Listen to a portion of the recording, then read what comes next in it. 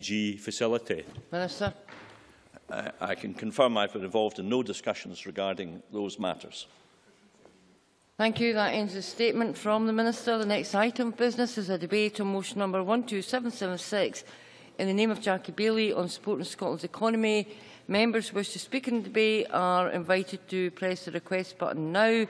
And I call on Jackie Baillie to speak to move the motion. Ms Baillie, 14 minutes. Thank you very much, Presiding Officer. It's been a mere 2 weeks since we last debated supporting Scotland's economy. Both debates brought forward by Scottish Labour and not the SNP. In that time, we have reflected on the publication of the Government's annual accounts for 2013-14 and not one but two papers on the benefits of improved economic performance emanating from the Scottish Government. And then, of course, last week we had the UK budget. All provide us with insights as to the choices that voters face in the upcoming general election. And I want to take each of these in turn, and let me start with the Conservative Lib Dem coalition's record in government. Because in the past 5 years, we have seen 4 out of 5 new jobs created in Scotland on low pay, with 84,000 workers trapped in zero-hours contracts. Energy bills have increased by over £300 under David Cameron, whilst the number of families with children who can't afford to heat their homes has risen to an all-time high. The average Scottish worker's annual wage has fallen by almost £1,600 in real terms since 2010. And the Tories, unsurprisingly, have cut taxes for millionaires and raised VAT to 20%, a regressive tax that hits the hardest-pressed families the most. And thanks to the Tories, oh, they're both popping up, thanks to the Tories and the Lib Dems, we've had 24 tax rises, which have left families £1,127 per year worse off. I'll take an intervention from one of the coalition. I'm grateful to Jackie Baillie for giving way. If the position is as dismal as she paints, why do 40% of the population prefer George Osborne as Chancellor to only 21% thinking Ed Balls would do a better job? Really? I have to say there's no accounting for taste, because I disagree with the number that would prefer George Osborne. And unsurprisingly, because under George Osborne's watch, tax avoidance now costs us £34 billion. We also see over 22,000 children in Scotland relying on food banks last year. I don't know what the members are laughing about. I think that's pretty serious, because in 2011 there was one Trussell Trust food bank in Scotland. Now there are 48. Taken together, I think this is a damning indictment of 5 years of Tory misrule. And just yesterday, the Scottish Government published an analysis of inequality in our country. And it told us the stark reality of Scotland today. The wealthiest 10% of households owning 44% of all of the wealth. In contrast, the least wealthy half of households in Scotland owned just 9% of total wealth. So under the Tories, there's no doubt about it, Presiding Officer, the rich are getting richer and the poor are even worse off than they were before. Inequality is increasing. That's not good for the economy, and it's not good for the country. These figures show that we simply cannot afford another 5 years of failed Tory austerity, so that those at the top continue to thrive whilst working families across Scotland struggle to make ends meet. That's simply not fair, and only Labour is in a position to end Tory austerity. But what about the Tories' attempts to reduce the deficit? Well, on the basis that Mark MacDonald has an injured leg, please let me give way to Mark MacDonald. I am grateful to the member for her sympathy. I note the member saying that only Labour offers an alternative, but given that the Shadow Chancellor stated the day after the budget that he would reverse absolutely nothing from George Osborne's budget, in what way is the Labour Party offering any sort of alternative to the austerity being proposed by the Tories?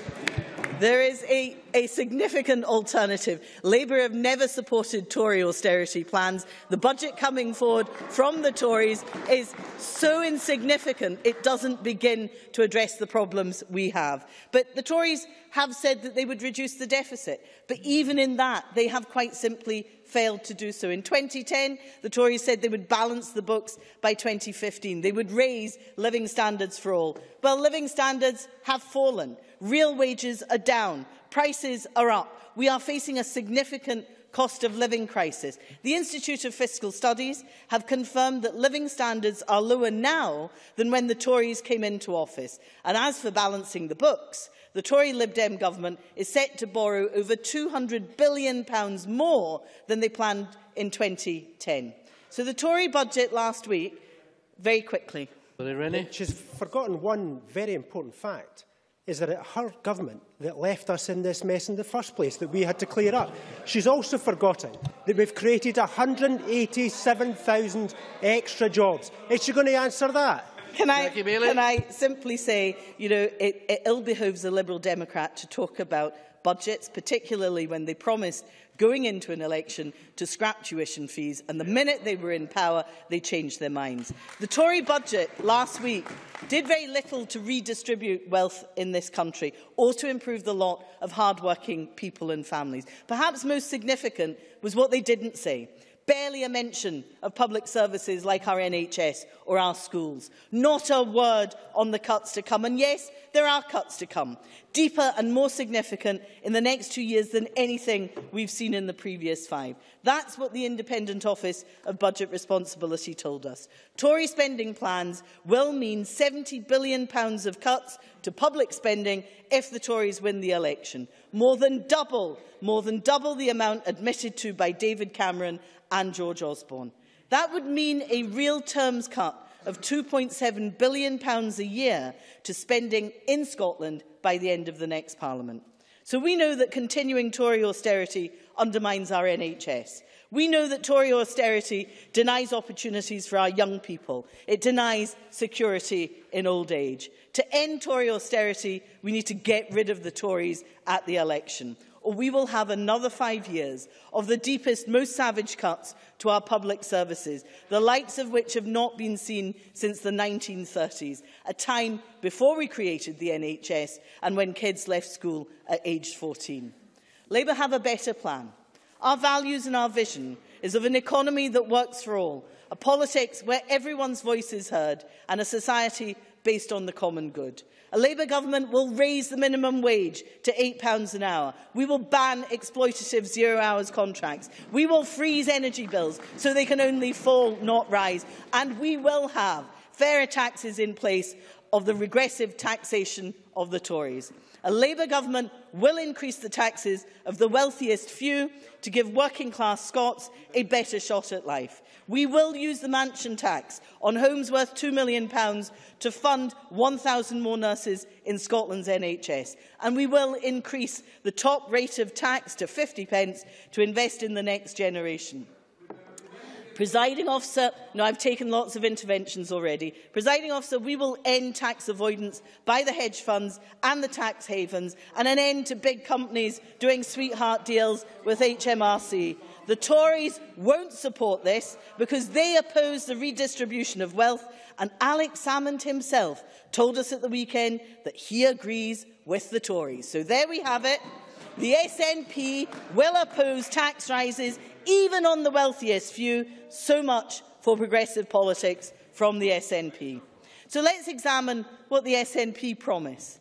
They offer full fiscal autonomy, where Scotland raises all of its own taxes for all of its own spending. That means scrapping the Barnett formula that protects Scotland's public services like our NHS and our schools. A fortnight ago, we knew that full fiscal autonomy would cost Scotland over £6 billion less for public spending in 2014-15.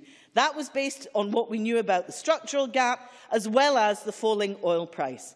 Since the UK budget and the revised OBR projections, we now know that the situation is even worse. The Independent Institute of Fiscal Studies tell us that the cost of full fiscal autonomy, the SNP's policy, now is a staggering £7.6 billion black hole at the heart of the Scottish budget each and every year. That's a bombshell of £1,400 for every single person in Scotland. Now, we would either need to have huge cuts to services or we would need to raise taxes by this amount. It is simply staggering. Scrapping Barnett, as the SNP want to do, would mean cutting our NHS in half, scrapping every single school in the country and cancelling the state pension in Scotland. It would have devastating consequences for all of us. Last week we estimated that Scotland would lose at least 138,000 jobs based on a £6 billion black hole. That's a loss of 1 in every 16 Scottish jobs. With a £7.6 billion black hole, that number just got bigger. What the SNP promise isn't just Tory austerity. With the SNP, it's austerity on steroids. It is completely bizarre policy that would cost us all very dearly. And with the cuts, with the SNP's austerity max, these aren't just a risk, presiding officer. They would be a certainty. No thank you.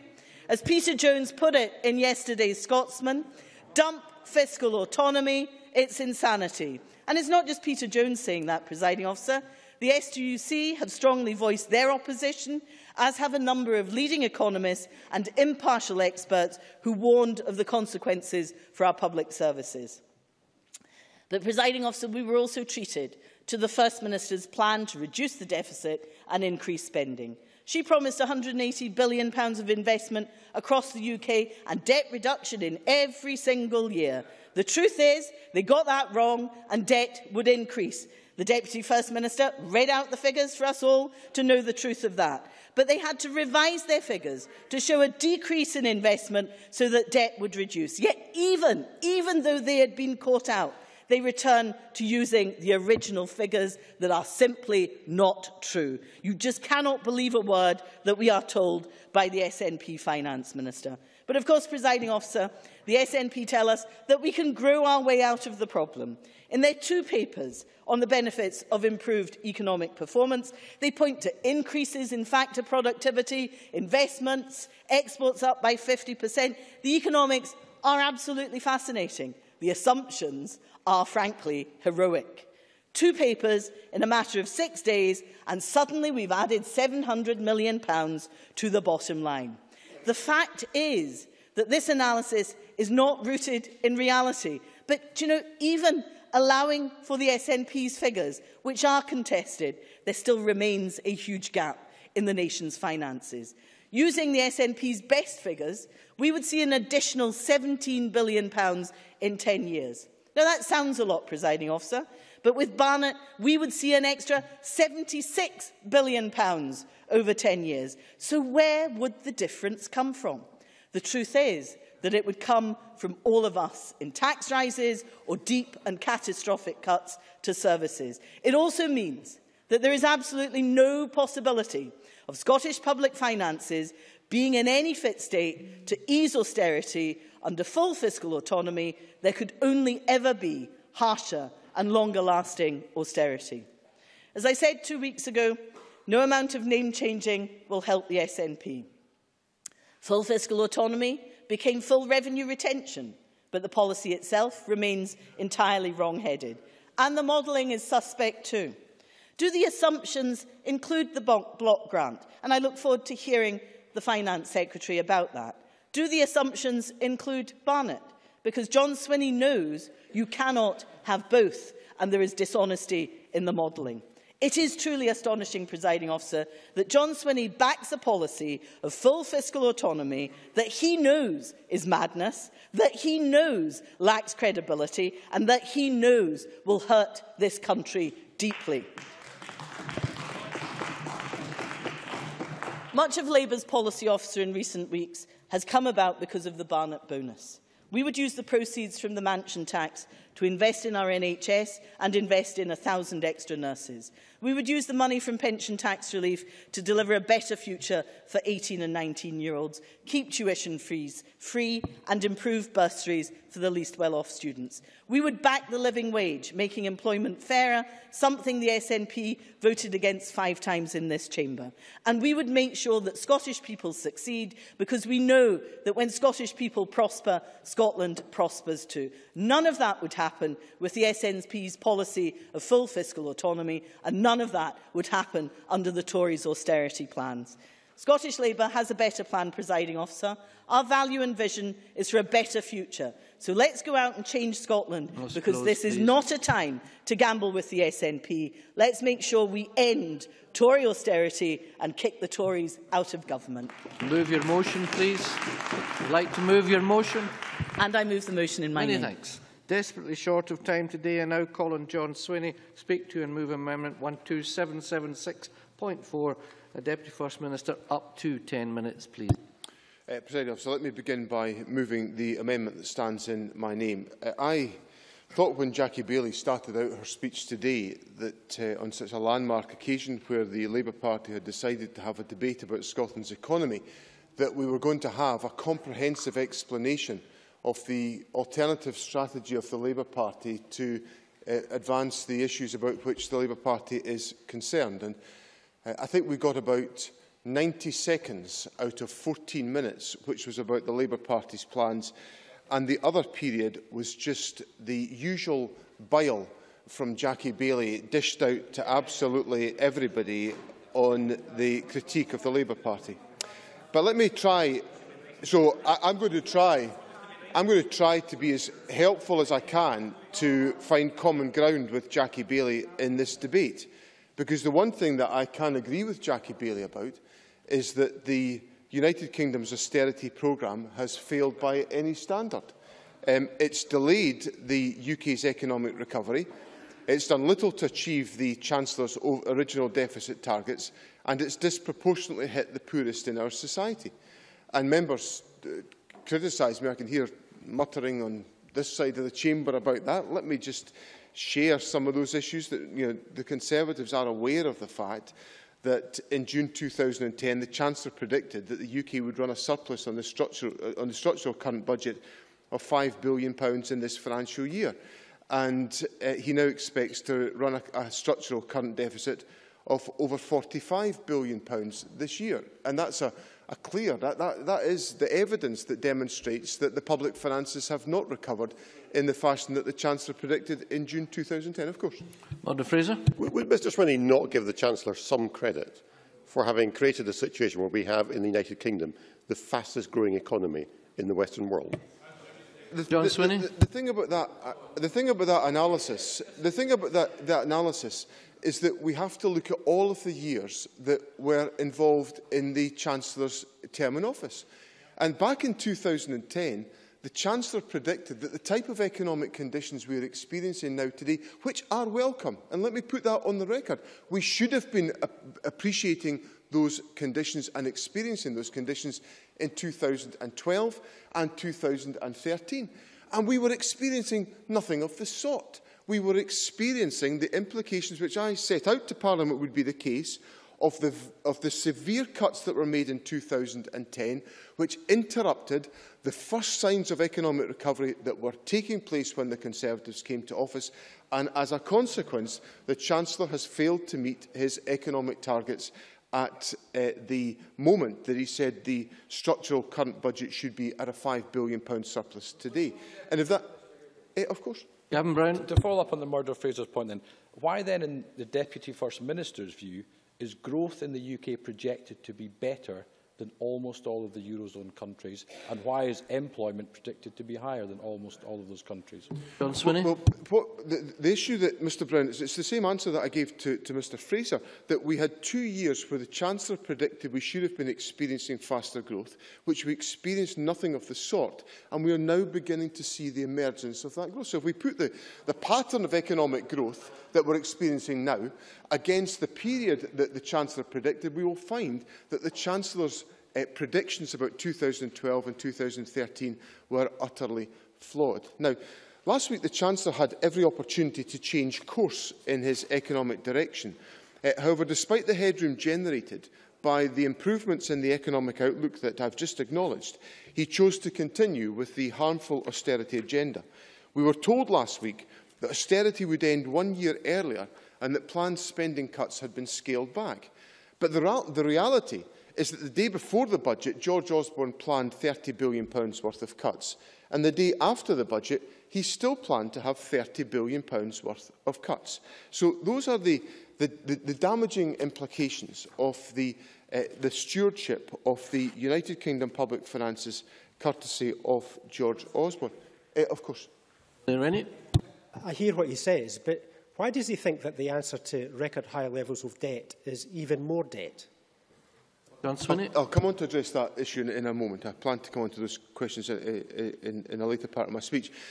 So, having seen that critique of austerity, what was more remarkable for me about not so much the Chancellor's inflexibility last week, what was more remarkable was the fact that Labour's Shadow Chancellor, Ed Balls, explicitly approved of the Chancellor's approach and said he would not reverse any of the budget measures. And Labour has embraced the Chancellor's austerity agenda by signing up to the UK Government's fiscal mandate. As the Chancellor confirmed in his speech last week, meeting the fiscal target would require £30 billion worth of spending cuts over 2016-17 and 2017-18. And if Labour members are unsure about what their position is, let me just tell them that the Charter for Budget Responsibility, for which they voted on the 13th, or their colleagues voted for, in the House of Commons on the 13th of January, it contained the implicit assumption that in order to meet the fiscal mandate and supplementary debt targets set out in the updated Charter, the Government estimates that on current forecasts, around £30 billion of discretionary consolidation is likely to be required over the following 2 years, 2016-17 and 2017-18. So I think the Labour Party should be... Jackie Baillie, I'll give way in just a moment. Jackie Baillie has made her clarion call, as usual, for everybody to be honest and transparent.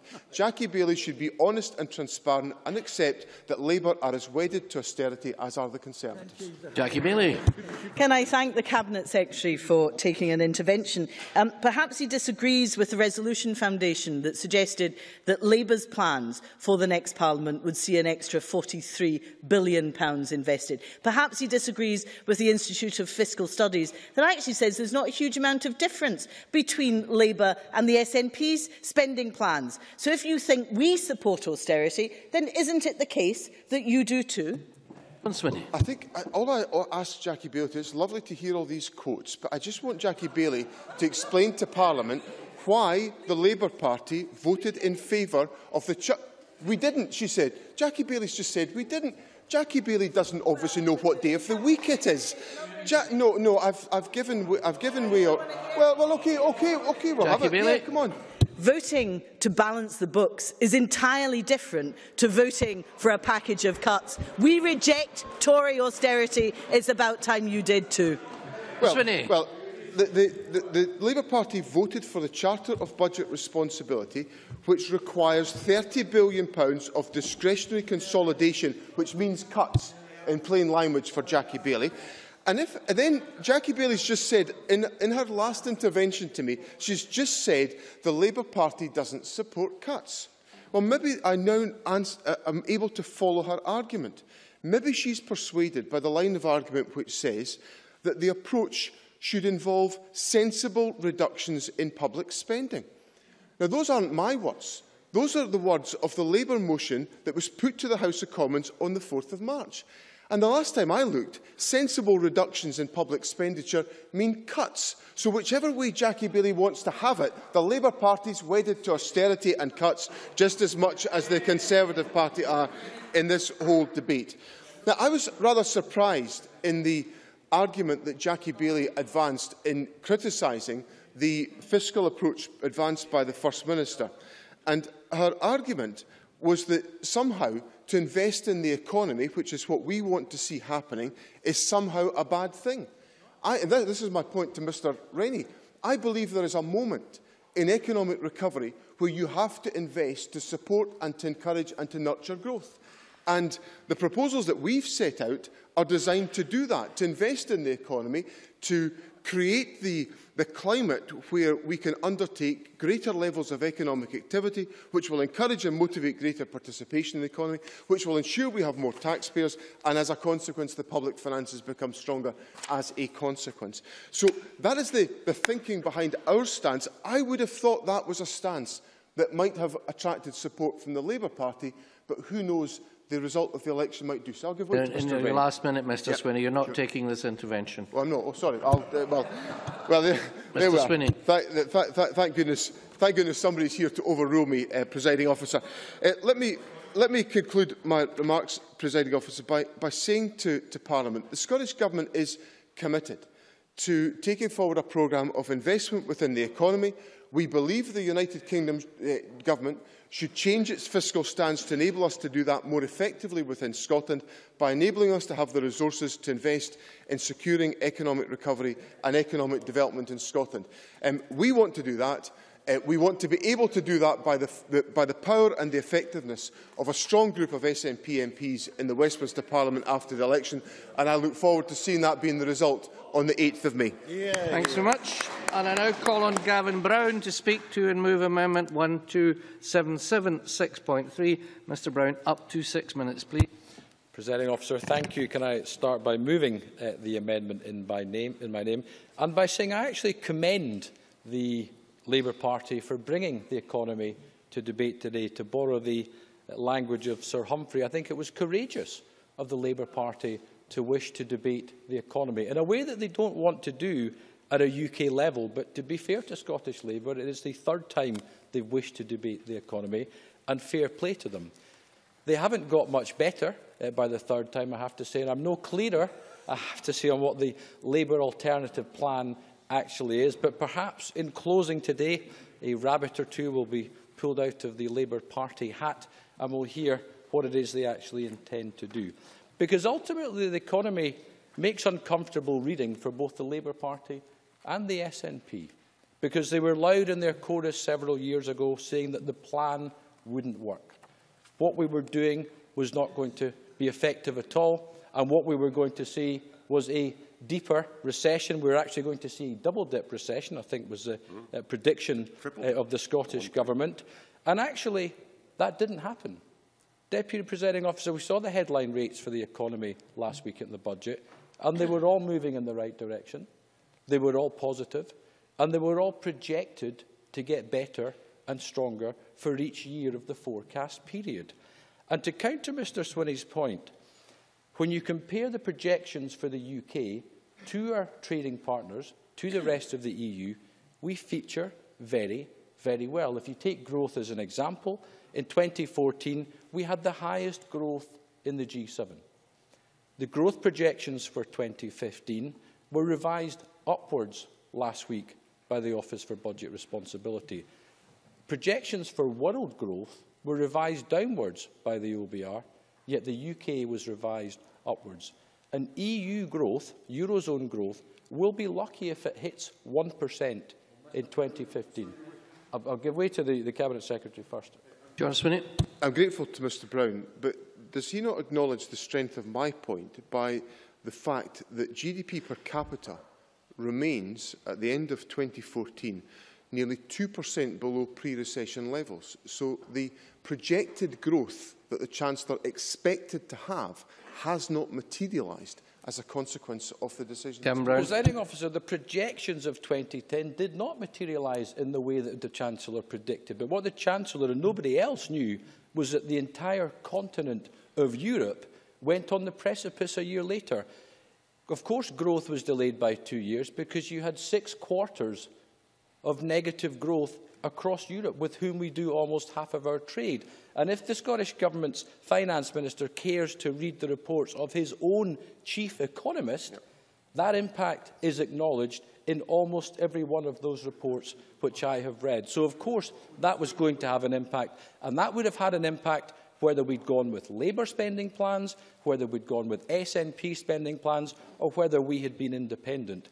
The Eurozone crisis would have affected this economy regardless of the spending plans laid out. Now, the Deputy First Minister is generous in giving way, and so I'll give way again to him. I'm grateful to Mr Brown. Does that not then make the case that we made repeatedly to the United Kingdom Government for an early change to the austerity agenda to invest in the economy? Brown. No, it doesn't, Deputy Presiding Officer, because when taking the difficult decisions as we did and when we did, we now find ourselves in a far better position than our European neighbours. Growth is projected to be 2.5 times most of our competitors. we have the highest employment rate we have ever had in this country. Unemployment is too high still, but at just over 5.5%, it compares very favourably to double-digit unemployment in France and Italy and many other European countries. So his arguments would be fine if we were on the same page as the rest of Europe, if we were all doing well at the same time. But he has to accept and acknowledge that the UK government action has achieved something positive if we are doing well, projected to do better, when those countries with whom we compete are not projected to do the same. Now, I've taken a number of interventions, so I hope Mr Robertson will forgive me for not doing so. Deputy Presiding Officer, this has not happened by accident. It's happened because of the difficult decision taken early. It's happened because the UK government stuck to the path. And it's happened because UK businesses and the people of this country stood firm, stepped up to the plate and created jobs, underpinned by the competitive policies of the UK government, whether that's corporation tax, freezing fuel duty, raising the personal allowance or cutting national insurance. But, Deputy Presiding Officer, what really I have to say great in this side of the chamber is the SNP's assertion that somehow, if we had fiscal autonomy, there wouldn't be austerity. Somehow we'd be able to get rid of austerity. That is blatantly untrue. And I know Mr Swinney knows this because he looks at all the figures and he does judiciously, I have to say, look at the numbers. He knows, based on the GERS figures from a couple of weeks ago, he knows, based on the figures we're likely to see in GERS next year, he knows, based on the likely oil revenues we'll see over the next 5 years or so, that actually, if we went for fiscal autonomy, there would have to be far deeper austerity than we have under the UK government, whether it's Conservative or indeed Labour. But on that basis, Deputy Presiding Officer, I'm content to close. Thank you. Many thanks. And I now call on Willie Rennie to speak to and move Amendment 12776.1. Mr Rennie, up to 6 minutes, please. Thank you, Deputy Presiding Officer. I'll do exactly that. I'll move the amendment in my name. I'm grateful to the Labour Party for calling this debate, because I think it gives us all in this chamber an opportunity to shine a light on the different economic plans of the various parties. For me, this debate should be about economic competence and fairness, because you cannot have one without the other. And I think it's worth off by just reminding the chamber that this government said that Scotland would be on the verge of a second oil boom, with blossoming oil fund, more jobs and ever-increasing tax receipts. Now we face a low oil price worth half what they confidently predicted we would have. Jobs have been slashed and tax revenues have plummeted. In fact, it has been estimated that the shortfall on their predictions is worth £155 million every day. Now, I think it's worth reflecting on this, because this goes to the heart of the SNP's competence on managing the economy. They said that it would be far better off with this oil boom, and the reality is something different. And the GERS figures show exactly that, worth about £800 for every single person in this country. That's the penalty that we would have paid for independence or full fiscal autonomy. So their central argument on the economy for independence has been found wanting. I'll take an intervention. MacDonald. In the point that Mr Rennie makes, that economic competence can be determined as a result of predictions on oil price. At the time that the Scottish Government was predicting $110 per barrel, the UK Government, DEC, which is led by his colleague Ed Davey, was predicting $120 billion a barrel. What does that say about the economic competence of the Liberal Democrats? He's not comparing like. What it proves, actually, is you cannot run an economy simply on the big resource of oil. It's so volatile, it has a big impact, and therefore trying to have generous predictions on oil reveals how incompetent the SNP have been on the oil and on the economy.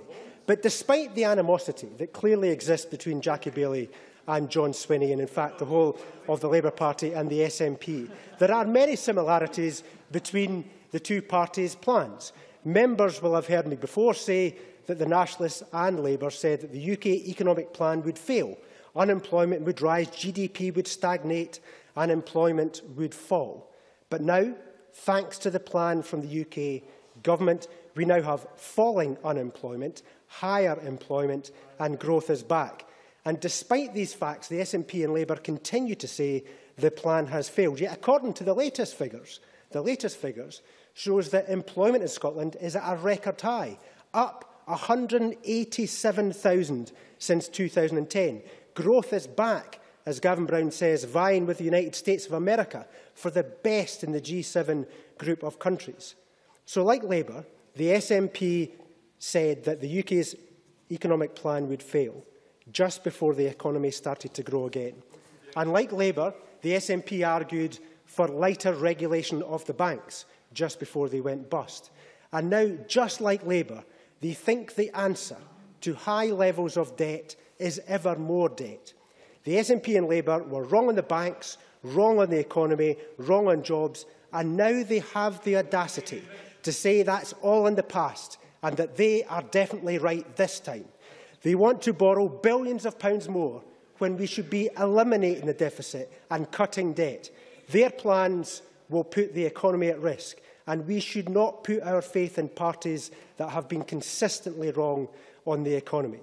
Now, even though we've worked quite constructively with the Conservatives over the last 5 years to get the economy back on track, we do part company with them on their plans for the next 5 years.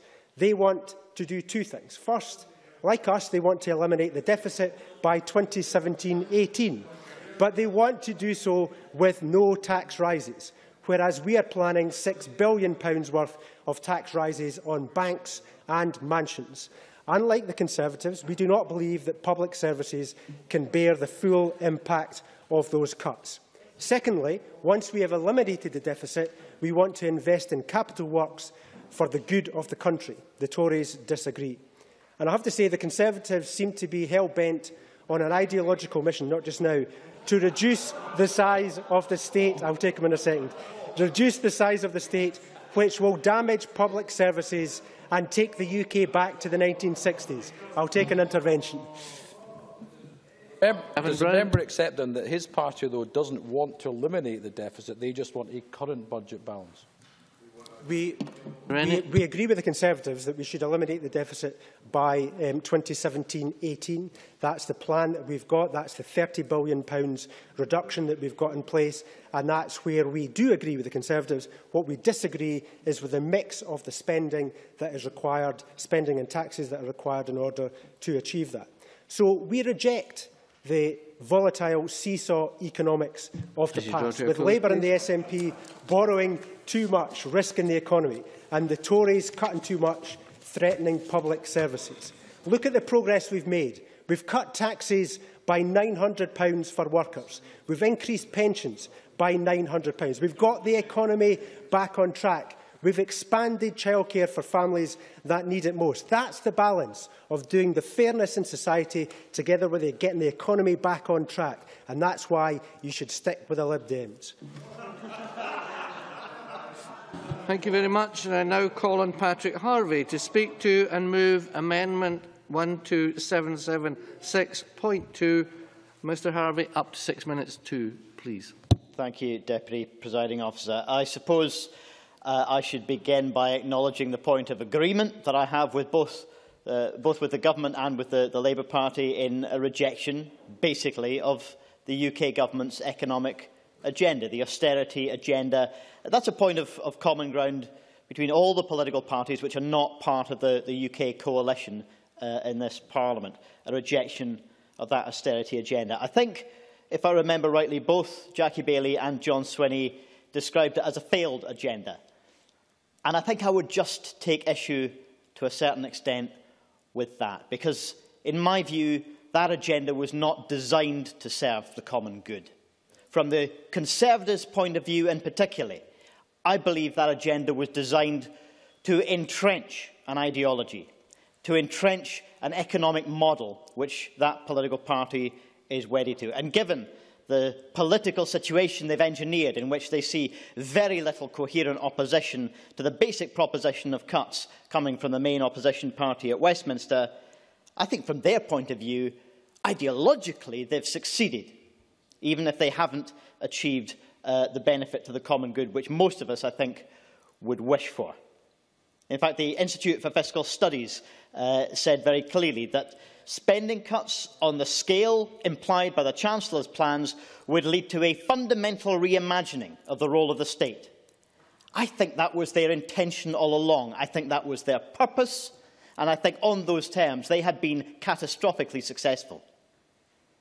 Looking at the alternatives that are before us, we've got a debate between the Labour Party about a slower pace of cuts, a slower pace of essentially the same broad policy, or from the SNP, the implication that an increased borrowing level from the UK government compared to what's currently planned would allow some 180 billion extra of spending and investment over the term of the coming Parliament. Now, neither of these, I think, can be seen as the only option. And the Green Amendment today is intended to at least begin some debate on an additional alternative that exists before us. Because over the last few years we have seen, and in Europe we are still seeing, an approach to quantitative easing, the creation of money, the quite legitimate creation of money through the use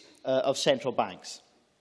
But that has been used, particularly in the UK's case, on the scale of £375 billion, it has been used principally to rebalance the balance sheets of the financial services sector.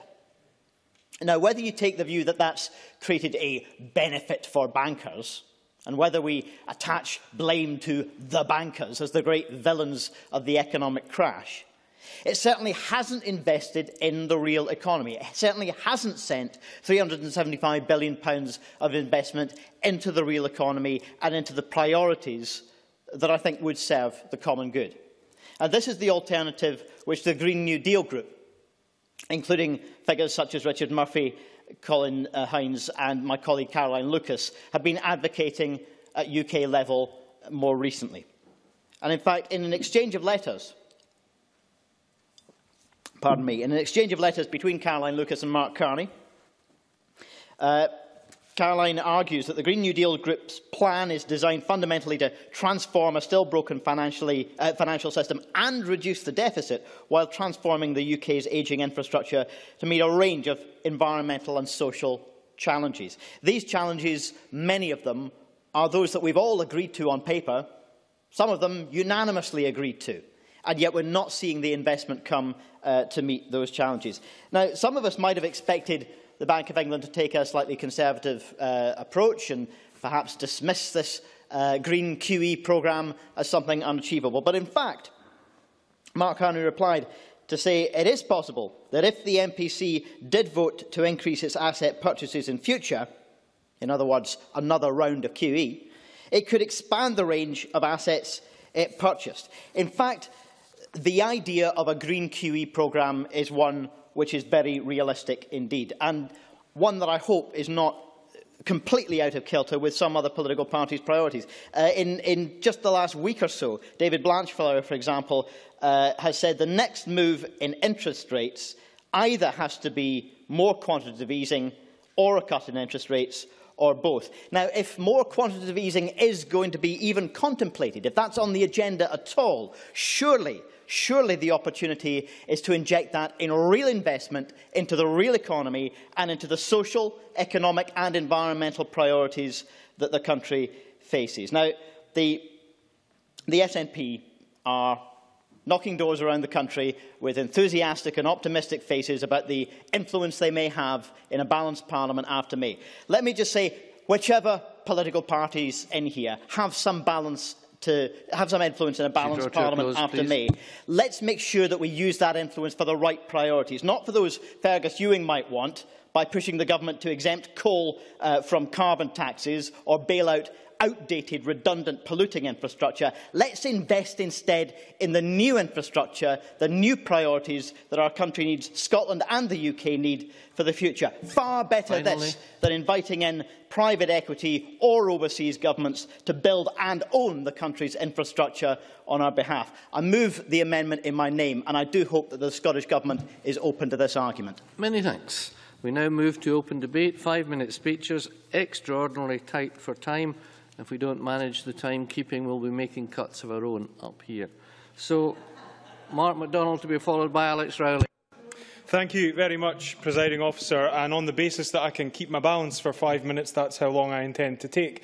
2 weeks ago, Presiding Officer, as has been highlighted, the Labour Party brought this very debate to the Chamber. And sadly, I was not able to participate in the debate because on the Sunday previous I had sustained an injury. And I was distraught, and I'm sure the Chamber were equally as distraught to miss out on my contribution. Luckily, they have brought this debate back just for me, just so that I can have the opportunity to speak on the issue of Scotland's economy. And while it may be that I have sustained a broken leg, it's clear that the Labour Party are still acting like a broken record, because they continue to go on and on and on, talking down the prospects of Scotland's economy and Scotland's economic future, trying to perpetuate the myth that Scotland as a nation is uniquely incapable of sustaining, of growing and of performing well as an economy. And that does the Labour Party no service whatsoever, and I suspect it may be somewhat of a genesis of the reason why the Labour Party is performing quite so spectacularly badly in the opinion polling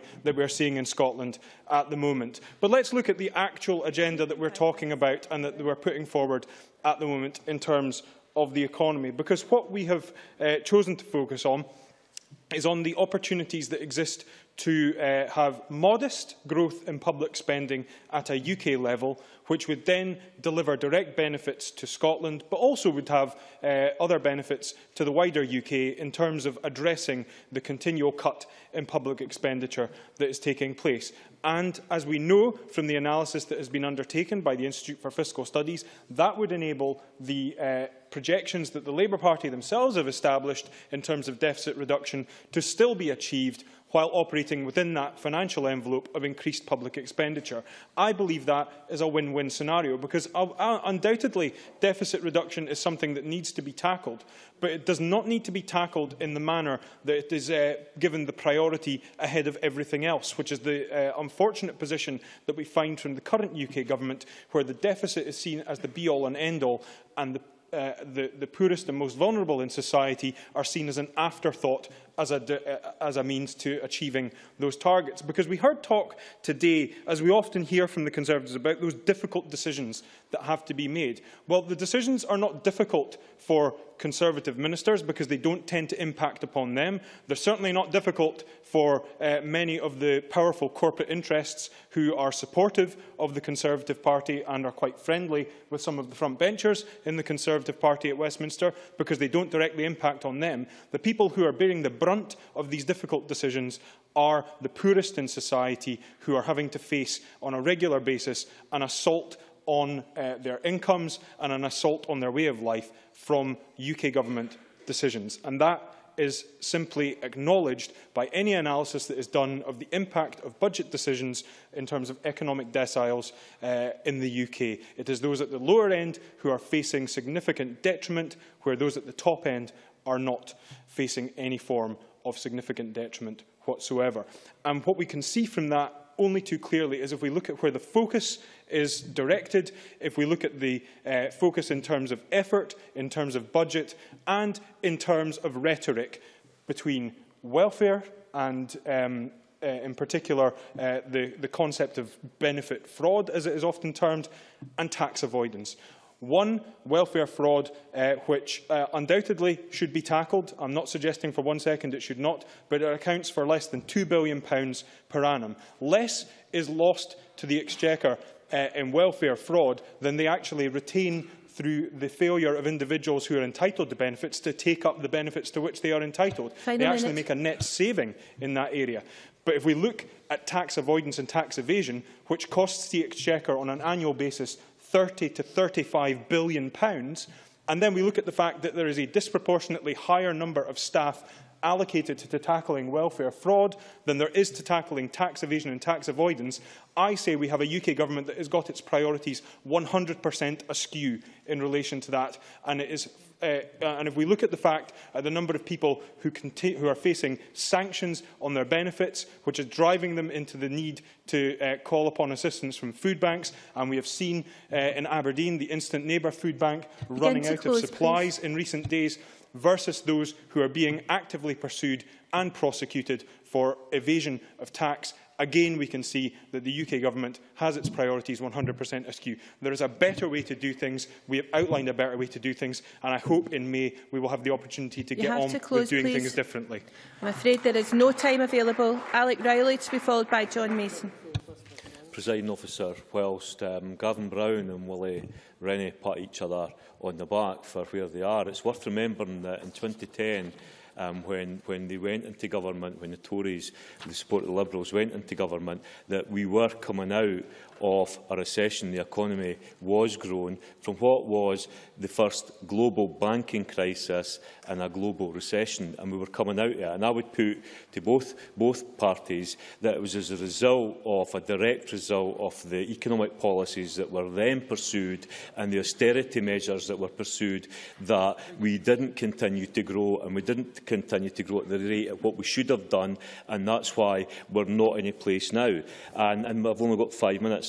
And the other key points I think it's worth making to the Tories in particular is that whilst employment is growing, you need to look at the types of jobs that are actually being created within the economy, and the levels of unfairness, the levels of inequality in the economy are not being tackled. Low pay, zero wage contracts.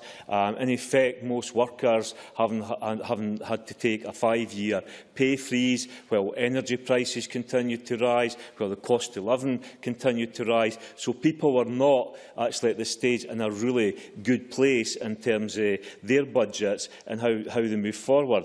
And the other big problem with the Tory austerity is that it is an attack on the poor.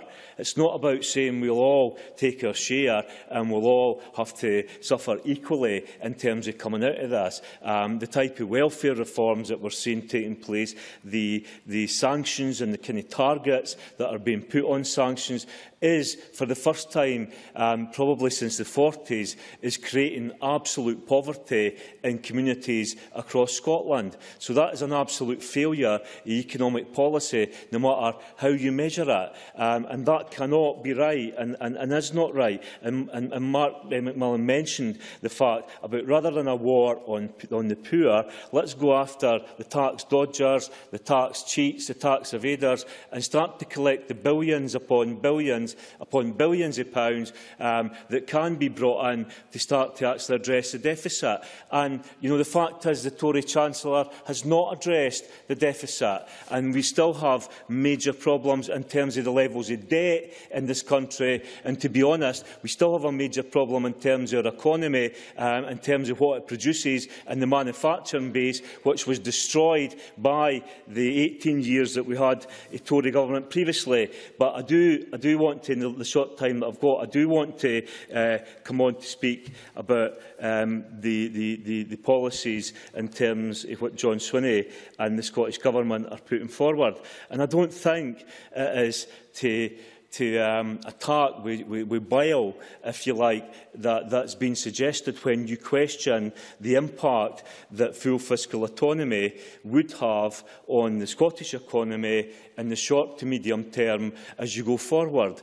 Because all the evidence suggests that the figure was being used, and the figure that was given by the independent advice for the Scottish Parliament was that the Barnett formula would result at £6.5 billion that would have to be made up from some place with full fiscal autonomy. And I think it's a legitimate question to put to the Deputy First Minister, is where would we make up that difference, and how would we make up that difference? And I think if you have a genuine concern, as I do, that that would either result in major cuts in public services or a need to increase taxes at a time where that would be damaging equally to the economy, then it's legitimate to ask the question, would full fiscal autonomy not result in deeper cuts and deeper job losses than what we've actually experienced? So I think the the Deputy First Minister has to argue that. And my final point would be that even in terms of his amendment, where he talks about the economy performing and starting to tackle inequalities, I don't believe this government actually has a clear anti-poverty strategy. I've been looking and found that you had a framework to tackle poverty and income inequality in Scotland in 2008. I'm told there's been some updates. I can't measure this to see where these outcomes have been achieved. If there is no clear anti-poverty strategy for Scotland, we're not going to start to tackle inequality and poverty. So these are legitimate points that I think are raised with the government. I'm afraid you need to finish. Thank you. John Mason, to be followed by Graham Pearson. Thank you, Presiding Officer. I do think there's a number of issues in the Labour motion today which we need to look at in a bit more detail. Firstly, they suggest that full fiscal autonomy would make Scotland £7.6 billion worse off.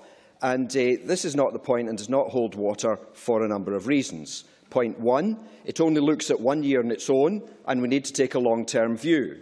We need to remember the many, many years when Scotland has been subsidising the rest of the UK. 2 weeks ago, we debated the economy, and I spoke about the failure of the UK over the long term, so I will not mention all of these points again today, but particular failures of the UK have included failure in manufacturing and failure to grow Scotland's population. Point 2, no, I'm not taking any interventions. Point 2, if we ask the public which party stands best for Scotland, the answer is always the SNP, even amongst people who do not vote for us. Some politicians want what is best for the UK as a whole, even if Scotland suffers in the process, and they are entitled to do that if they are in the Labour, Conservative or Liberal Democrat parties. But that is not a position you will find in the SNP, so no one actually believes Labour's assertion when they talk nonsense, such as they want the SNP wants Scotland to lose out. Point 3. As long as we stay in the UK, we want a better deal for Scotland. If there is to be a hung parliament in London after May, we want more powers, but we also want more money. For example, seeing high-speed rail brought to Scotland. Point 4. We also have the policy clearly stated by Westminster that transfer of powers should be on a no-detriment principle. More powers for Scotland must not mean that Scotland or the UK is automatically better or worse off just because of the transfer of powers. So for all of these reasons, Labour's suggestion that full fiscal autonomy could leave Scotland worse off are just laughable, and no one believes them. Another point in Labour's motion is the mention of Labour's redistributive policy plans. Is that really the case? Would Labour really distribute wealth and income? Now, again, a few points on this. Why did the previous Labour government preside over a widening gap between the rich and the poor in society? Point 2. Labour's plan is a 10% to 50% rates for income tax, and that on the surface sounds progressive. Not as progressive, of course, as the previous Labour government, or a previous Labour government, which I remember, when they took income tax rates up to 98%. But I think even they would accept that's a bit extreme nowadays. But at least 50% would appear to be a step in the right direction. But of course, we need to remember that national insurance is a factor in here as well. NIC is not progressive at all, starting at 12% and falling to 2%. So the combined rate, according to Labour, would start at 22% and the top rate would be only 52%. Can that really be described as progressive? I don't think so. Will Labour increase the 2% NIC for higher earners, including ourselves? So you can argue for or against higher rate of income tax and NIC, but I would just say today that a combined rate, top rate of 52% cannot be called progressive, and 22% is still too high a hurdle for low earners. Point 3. And then, if we are serious about redistributing, surely we have to look at redistributing wealth and not just income. Inheritance tax is the obvious player here, although previously we have had capital transfer tax. It is very difficult for Labour to claim to be progressive or redistributive when their motion makes no mention of redistributing wealth whatsoever. So overall, it seems there is very little more redistribution under the future Labour government than we saw under the last one. Now, all of this leads me to wonder how, I'm not taking any interventions, how do the public view Labour? Are Labour seen as a progressive party with redistributive policies? And if not, why not? Final minute. I think we can go back to last September and the referendum. Something seems to have changed then. Rightly or wrongly, many people saw the referendum about being whether we wanted a fairer society or not. And clearly many richer people voted no because they did not want a fairer and more equal society in which they might lose out. But of course, on the other hand, many poorer people voted yes, not because they had some romantic idea about Scotland, not even because they necessarily thought Scotland as a whole would be better off, but because they thought that even if the cake was a little smaller, it would be shared out more fairly and more equally. I would suggest, therefore, that it was because Labour sided last September with the rich, with the status quo, with unfairness and with inequality. That is why, when Labour campaigned against fairness and against equality last September, that they are now suffering. You must draw to a polls. close, please. They can wheel out fine words if they want, like progressive and redistributive, but people saw last September what Labour really meant. They were against these things, and people will not support Labour. Thank you, Graham Pearson, to be followed by Murdo Fraser. Presiding Officer, thank you for giving me the opportunity to contribute this afternoon. I do believe that John Mason does any argument no justice when he glosses over the facts, and he spends most of his presentation this afternoon dealing with politics and parties and not, as the motion suggests, supporting Scotland's economy. There's been a lot of statistics exchanged across the benches this afternoon, and at times my head spins at the prospect of the way in which the parties opposite have tried to provide a view that Scotland and the UK generally is moving forward. And in that context, I'm loath to add any additional statistics. But I think, although alluded to by Jackie Baillie earlier, the full impact of the Wealth and Assets report yesterday was not brought to this chamber. In that asset report, it says that 10% of households own 74% of financial wealth in Scotland. That same 10% have 55% of the pension wealth. They also have 43% of property wealth. Can it possibly be right in a Scotland in the 21st century that those kinds of statistics can appear on our national newspaper and we don't have a sense of social injustice? A view that we need to take steps to move forward and not mark time with good words and constant referrals to statistics which are meaningless.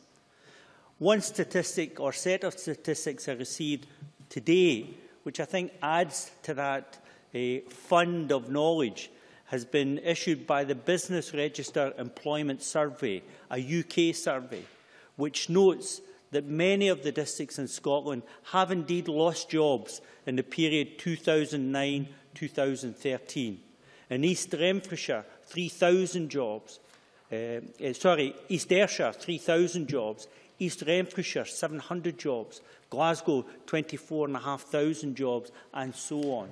These are real jobs, a real purpose in life, an opportunity to develop an economy within a family which is meaningful and gives purpose and create a distance between daily life in poverty and a future contributing to the well-being of Scotland. Much has been said about what does the Labour Party contribute in moving forward. We've indicated that we believe that energy costs should be capped. We've said that we would raise living standards by initially increasing the minimum wage to £8 an hour. We've introduced the idea that every young person, 18 and 19-year-old, who leaves school and goes straight into work should have £1,600 allocated in order that they can be helped with training, tools and start-up costs for business. We've indicated that we believe that we should move forward in balancing the books and introduce a mansion tax in order that we can begin to shift wealth from those who have to those who have not. And we would see 24 million working people being taken out of the burden of much of the tax they face by creating a 10p starting rate for tax. These are practical options. I'm sorry, there's not sufficient time. These are practical options which will take us forward in a productive way for the future. The SNP have indicated that they would like full fiscal autonomy. And that presupposes that the Barnett formula will no longer be applied in a relationship with the United Kingdom. It was only 6 months ago we were told that the wealth of Scotland's oil would see us through any future that we might face. And we had an enormous confidence that that wealth would continue to flow.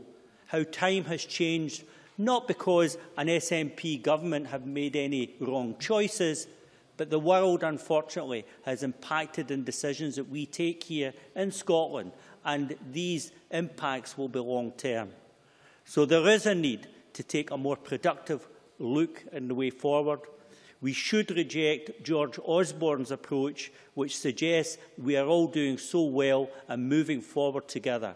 Whatever the plan was, and I think the Green Party had it right, it was not to ensure that those who have not took part in our economy in the future, but the wealthy did so much better. Thank you, President. Thank you very much. Murdo Fraser, to be followed by Kevin Stewart. Thank you, Deputy Presiding Officer. I'm probably going to be rather unkind to Jackie Baillie during the course of this speech, so let's start on a point of agreement. I agree with the part of the SNP, of the Labour motion rather, referring to the SNP's disastrous plans for full fiscal autonomy. Because as Jackie Baillie fairly said, this would represent huge funding cuts to health, education and policing, totalling £7.6 billion, alternatively substantial tax rises, as confirmed by the Institute for Fiscal Studies. And I commend to members the excellent article in yesterday's Scotsman by Peter Jones. He concluded, this is an insane time to be pursuing such a policy. And he's absolutely right. The Scottish people would be those who suffer from such a move. Now, the SNP claim that they could grow the economy faster than even the record growth which we are predicted to see in the UK in coming years. And yet, as Peter Jones pointed out, if there was any way of managing an economy to get out of public spending austerity caused by a deficit, do you not think the governments of Greece, or Ireland, or Spain, or Italy, or Portugal would have discovered it by now? Or maybe it's just that our SNP ministers are somehow magically blessed with a talent beyond anyone else anywhere in the world. Well, I see they're not leaping up to defend themselves, Deputy Presiding Officer.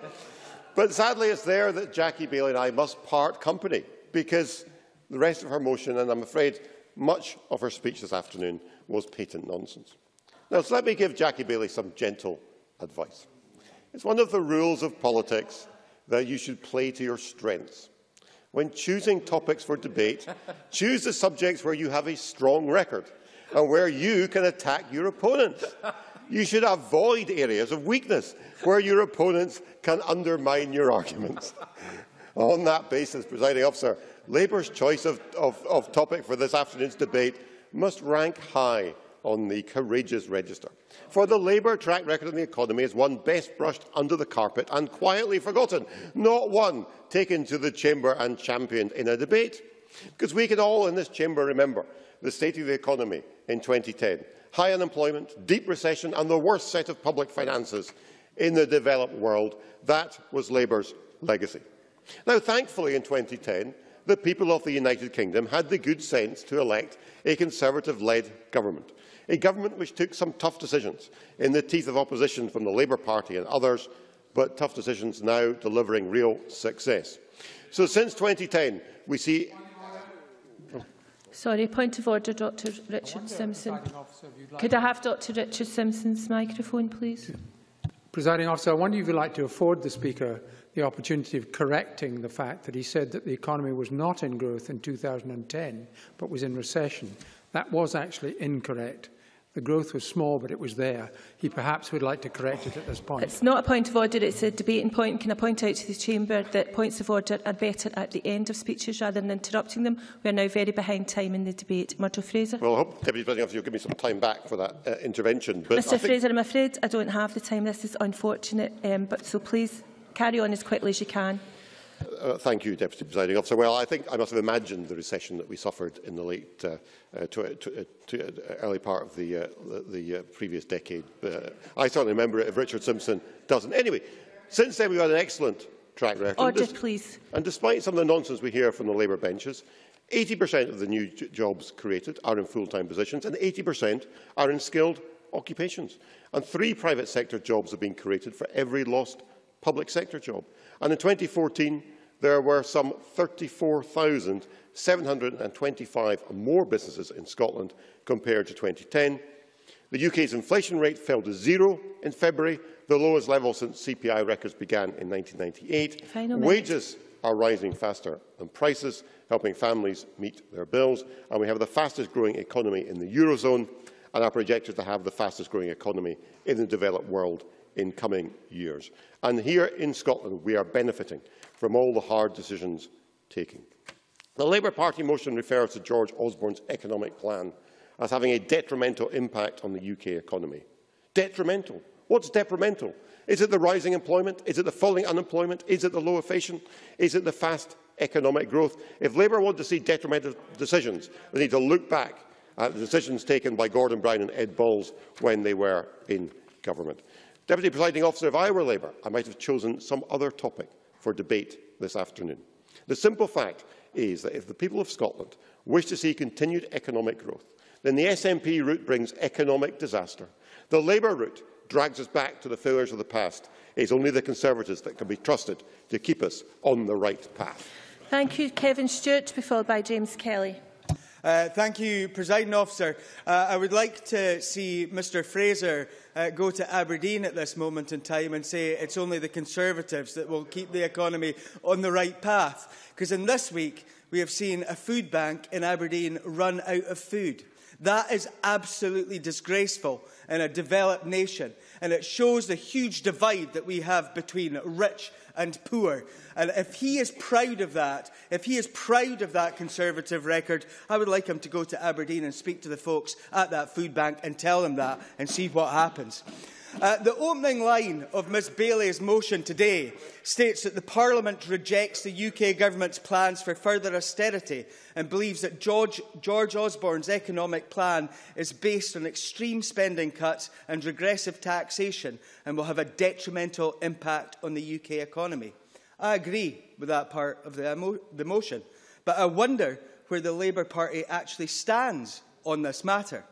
After all, the day after the budget, the Shadow Chancellor Ed Balls, speaking on Radio 4's Today programme, when he was asked, said that he wouldn't reverse any of the budget that had been done the day before. An admission that, if elected, an unfettered Labour government would do absolutely nothing to change the damaging Tory Liberal policies that are having a major impact on the most vulnerable in our society. That means, by signing up to that budget, that means that the Labour Party, like the coalition parties, have signed up to an additional £12 billion of cuts, despite the Chancellor's admission that there is headroom for investment in public services. This, of course, is the same Labour Party who trooped through the lobbies with the Tories and Liberals to vote for the Charter of Budget Responsibility just weeks previously, which was another £30 billion worth of austerity cuts over the first 2 years of the next Parliament. These statements by Ed Balls and the action by the Labour Party at Westminster quite clearly show that although today's motion carps about Osborne's extreme spending cuts, when it comes to the crunch, Labour at Westminster have backed his austerity measures to the hilt. Jackie Bailey, in her speech, says that we can't afford another 5 years of Tory austerity. I would say to Jackie Bailey that we can't afford 5 years of Labour austerity either. It is quite clear. On you go. Jackie Bailey. Can he tell me how he can afford a £7.6 billion reduction in our budget as a result of the SNP's foolishness on full fiscal autonomy? I would say full fiscal autonomy is not going to happen tomorrow. But as my colleague John Mason rightly said, we can deal with this over the piece and not just rely on 1 year. And I will come back to that later on in my speech. The SNP has offered an alternative with modest increases in public spending to allow for £180 billion of spend across the UK. After the First Minister's speech outlining this policy, Jonathan Portas, Director of the National Institute of Economic and Social Research, said, "This idea that further austerity is inevitable, desirable and necessary simply doesn't add up from an economic perspective." And in that sense, I think that Nicola Sturgeon is quite right to put these issues on the agenda.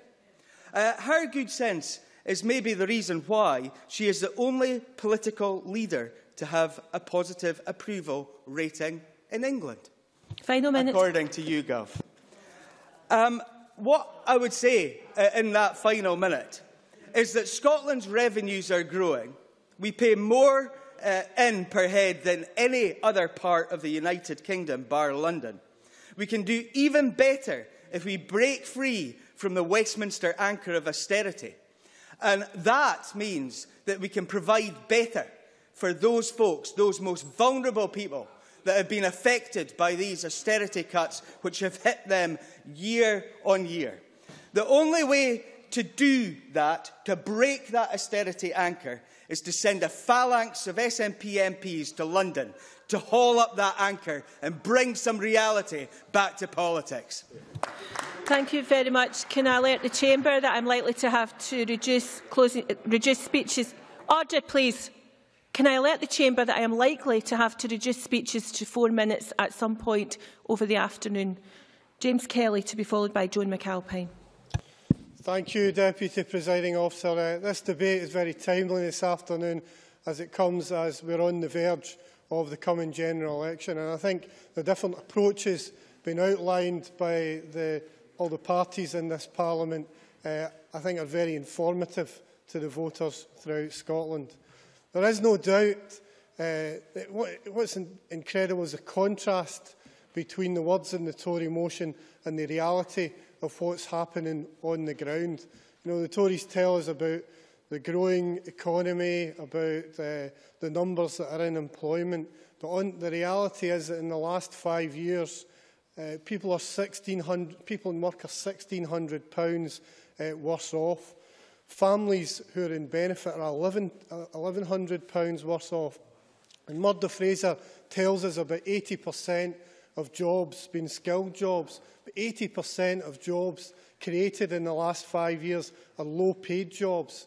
And all this creates a situation where we have more people on zero-hour contracts. We have more people suffering from benefit sanctions. We have more people struggling with the cost of living crisis. And that's why we find a situation where people, very regrettably, are queuing up at food banks in our constituency.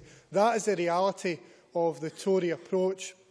And that would be exacerbated by the re-election of a Tory government, taking us back to a situation that we had in the 1930s.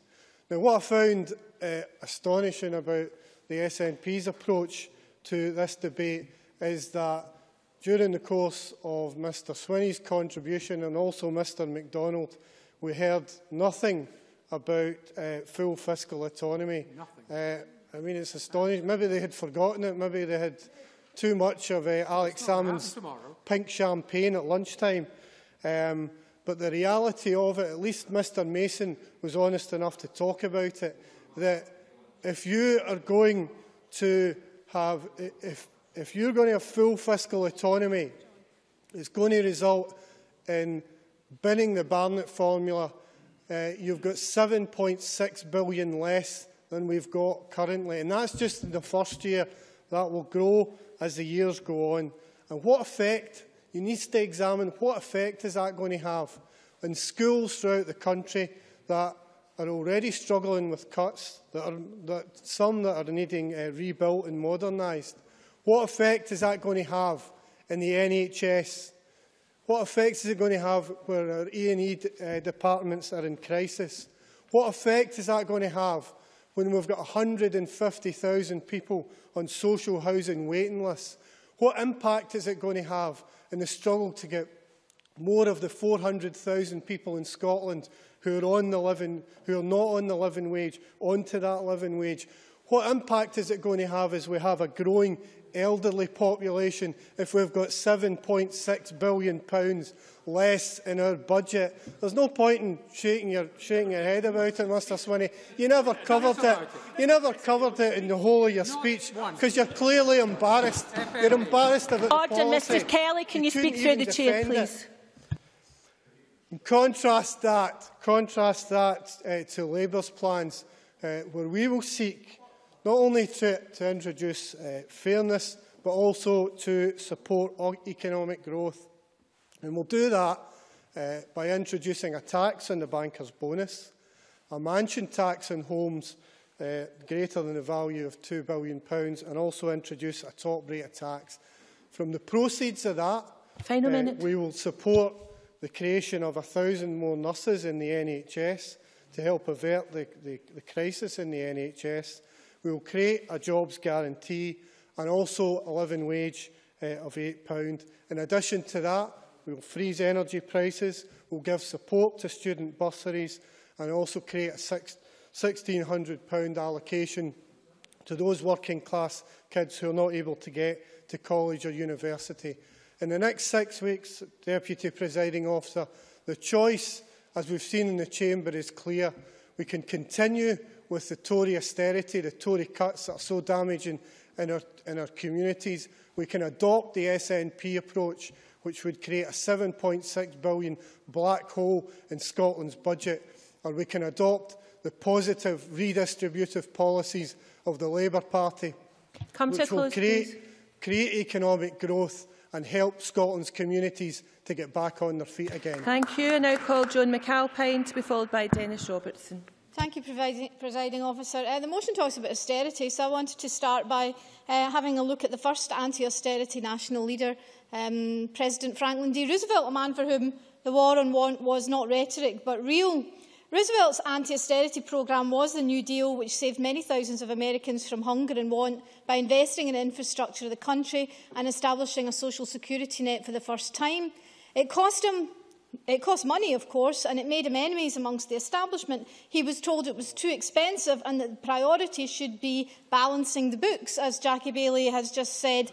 Indeed, in his election address at Madison Square Garden, Roosevelt noted that never before in all our history have these forces of conservatism been so united against one candidate as they stand today. They're unanimous in their hate for me, and I welcome their hatred. I should like it to have it said that the forces of selfishness and lust for power have met their match.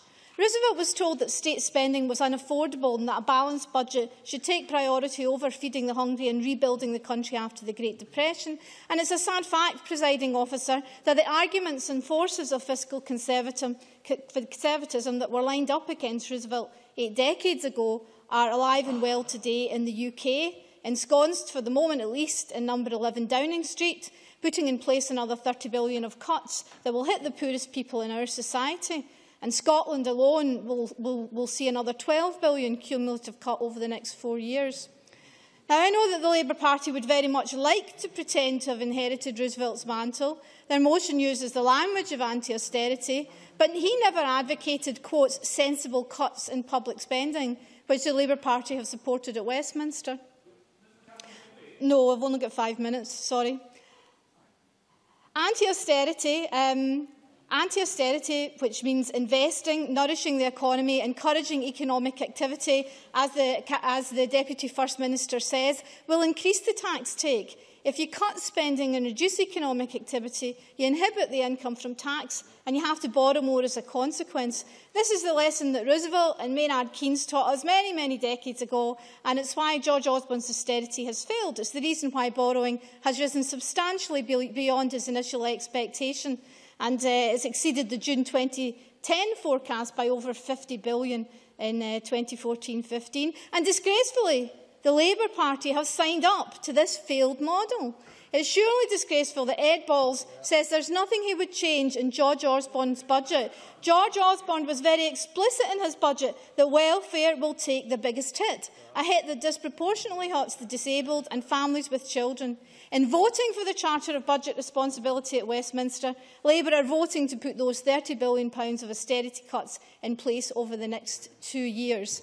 Jackie Baillie calls it balancing the books, and I suppose it's inevitable that you use the language of the Tories when you mirror the policies of the Tories. Roosevelt was attacked for failing to balance the books, and history celebrates him for doing so. And it's in this historical context that we should view the First Minister's real anti-austerity proposals. As with the New Deal, she advocated investment to promote growth through an increase in spending of £180 billion in public services till 2019-20. And she told her audience at University College London that we could use that investment to promote infrastructure, education and innovation, which will support stronger and more sustainable growth in the future. Presiding Officer, that proposal is one which Franklin D. Roosevelt would have endorsed.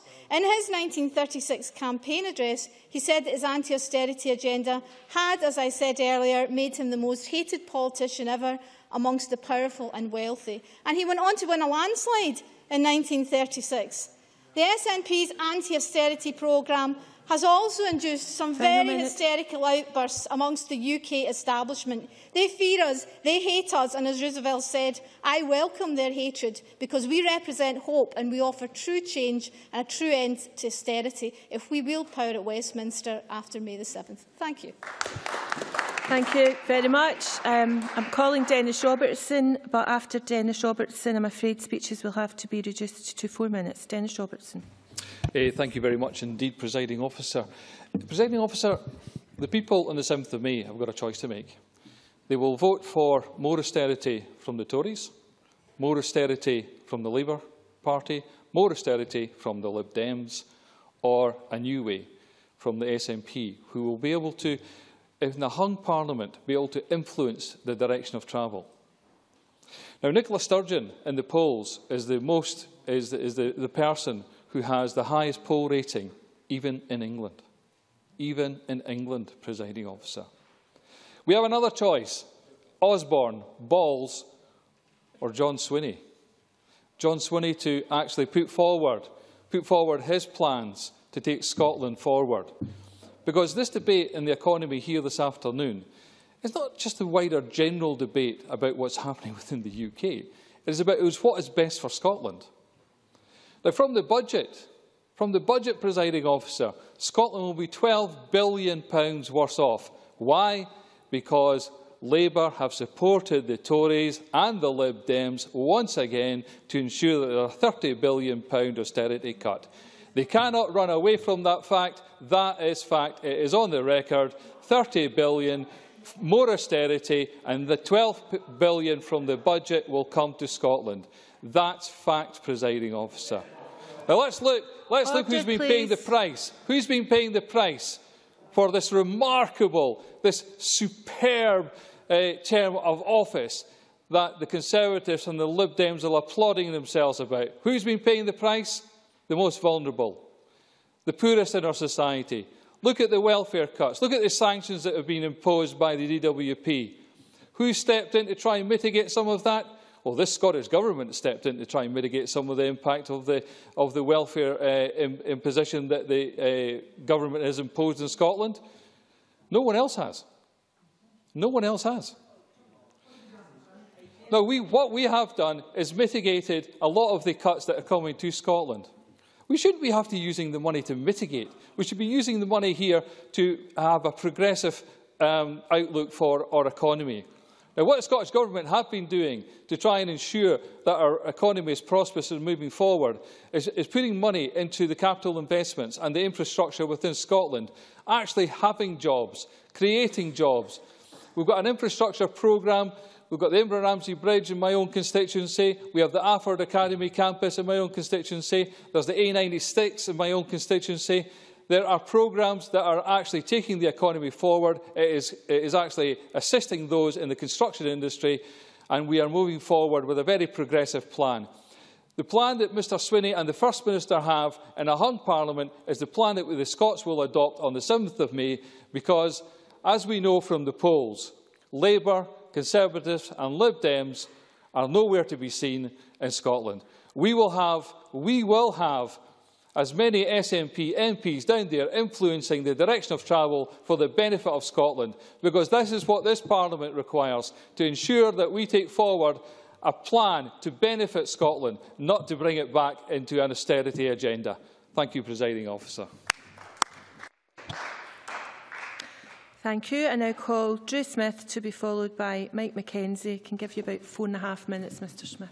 I'm grateful to you, Presiding Officer. General elections are an opportunity not just to challenge those with power, but indeed ultimately to take the power from them. And Jackie Baillie has set out Labour does have a better plan for ending Tory austerity and indeed for raising living standards, because under the Tories, plans to reduce the deficit have failed. And they've failed because they failed to understand that the country succeeds when working families succeed. Their legacy is one of insecure and exploitative work for ordinary people, a rising cost of living, while at the same time tax cuts for the very richest and an ongoing failure to tackle the issues of tax avoidance, which are robbing public services of proper support. But the SNP's central demand for this general election is full fiscal autonomy. And I think, Presiding Officer, this afternoon the time has come for scrutiny of this idea of full fiscal autonomy, because Alex Salmond and Nicola Sturgeon have been absolutely clear. This is the SNP's stated aim for the general election. Influence in the House of Commons, such as to secure full fiscal autonomy for Scotland. Now, others have defined what that means. We all understand what full fiscal autonomy means. And on one level, it's a simple solution to the conundrum of where power lies and in whose interest it is wielded. But the outcome of full fiscal autonomy would in fact be very simple indeed, because it would mean the devastation of Scottish public services, job losses, cuts on a scale that dwarf the other issues we are discussing this afternoon, full fiscal austerity, austerity max, cuts on top of cuts, on top of cuts. It is quite simply, Presiding Officer, a terrible idea. That's why John Swinney didn't mention it once in his 10-minute speech. The SNP's key aim for the general election, and the Finance Secretary will not even defend it. That's why Mr MacDonald wouldn't defend it, but we have to give credit to Mr Mason for attempting to. Mr Swinney, if you wanted to talk about full fiscal autonomy, you had an opportunity in opening this debate, because this is an idea that no one who cared about people who actually rely upon public services could ever conceivably support. And I've listened carefully to the arguments from the SNP this afternoon, and the truth is we have not heard a single cogent reason why this would be in Scotland's interests. Whatever our views on the merits or otherwise of independence, or indeed our assessment of the coalition's record, we should all be able to agree that this is a very, very bad idea. So I am proud to argue the case for my party's better economic plan, to balance the books by growing our economy. And I'm not shy of the fact, and I have to say to SNP members who bandied around the word progressive this afternoon, and not one of them has mentioned taxation. That is absolutely shocking, Presiding Officer, because I am prepared to say that in order to achieve that fair balance, it does mean asking those with the most to pay very modestly more. Labour's proposals are for redistribution, from those with most to those with least, pooling and sharing resources, which Scotland's place in the UK, a place that we confirmed last year, that union delivers. That means redistribution in different parts of the union. And you know, the SNP's plan for full fiscal autonomy, that's what it would achieve. It would wreck the redistribution across the United Kingdom, and in the process they would wreck Scotland's public finances. There are no arguments for this, Presiding Officer, other than an ideological one. Why are they attempting occasionally to argue it at all? It's because it's the idea that they think looks most like independence. That is the only argument for this disastrous policy that can be made. And John Mason said the others were talking Scotland down. Well, the truth is that they are arguing for this policy whether it would make Scotland richer or poorer, and the truth is we know it would make Scotland poorer. Why do we know that? The Scottish Government's own figures tell us that, and IFS puts the figure at £7.6 billion. So I understand, Presiding Officer, that many people have a deeply held belief and support for Scotland being separate from the rest of the UK. And I understand that members opposite, that's an unshakable belief and they're not going to change it. I accept that the Conservatives and the Liberals will defend their record. And I think Patrick Harvey is right. The Conservative members who believe in a smaller state are supportive of continuing and deepening austerity to achieve precisely that aim. But what I cannot understand, Presiding Officer, is Scottish ministers who now choose to campaign for an arrangement predicated on staying in the UK, which would actually make us worse off within I'm sorry, the UK. Mr Smith, I have no time left. Of all worlds, and I therefore support the Labour motion in front of us today and look forward very much to this general election campaign. Many thanks. I can give Mike McKenzie and Chick Brodie 4.5 minutes each. Mike McKenzie. Thank you, Presiding Officer. It's very disappointing this afternoon to hear the Labour Party reheating these tired old arguments. We're too poor, we're too we're too stupid. Next they'll be telling us we're not genetically suited to taking these big decisions for ourselves. But the really disappointing thing about this afternoon's debate is that only the SNP and to a certain extent the Green Party have put forward credible proposals for an alternative economic strategy. And the Labour Party is desperately trying to create the illusion that there is any significant difference between their proposals and the Tories. And the reality is that those differences are marginal. And only a few weeks ago, they marched through the lobbies side by side with their Tory friends to vote for continuing austerity. And the reality is that all of the UK parties are wedded to austerity, with Labour claiming that their cuts are somehow nicer cuts than the Tory cuts.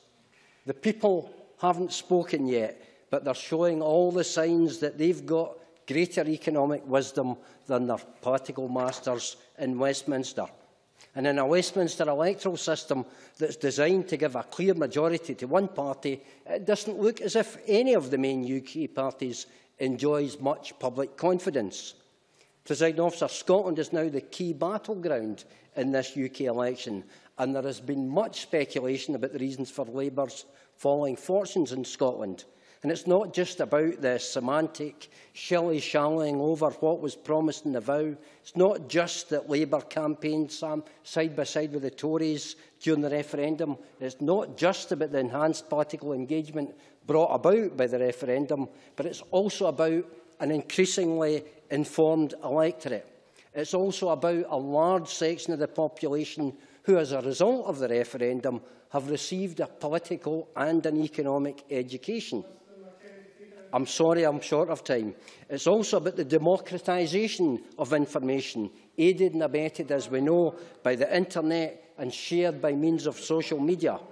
Presiding Officer, this increasingly informed electorate know that deficit reduction is not in itself an economic plan. Mr Kelly, I said no to your intervention. It would be one of they know that deficit reduction is not in itself an economic plan. It would be one of the happy outcomes of a good economic plan. But it should not be the sole purpose of an economic plan. And to focus solely on deficit reduction is to attempt to treat one of the symptoms of the disease and not the disease itself. And if we're to nurse our economy back to good health, it's necessary to deal with the underlying problems of our economy. It's necessary to move from a low-wage economy to a high-wage economy. It's necessary to move from a position of low productivity to one of high productivity.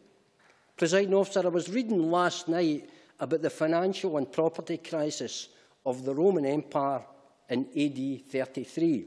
The business cycle has waxed and waned from before that time.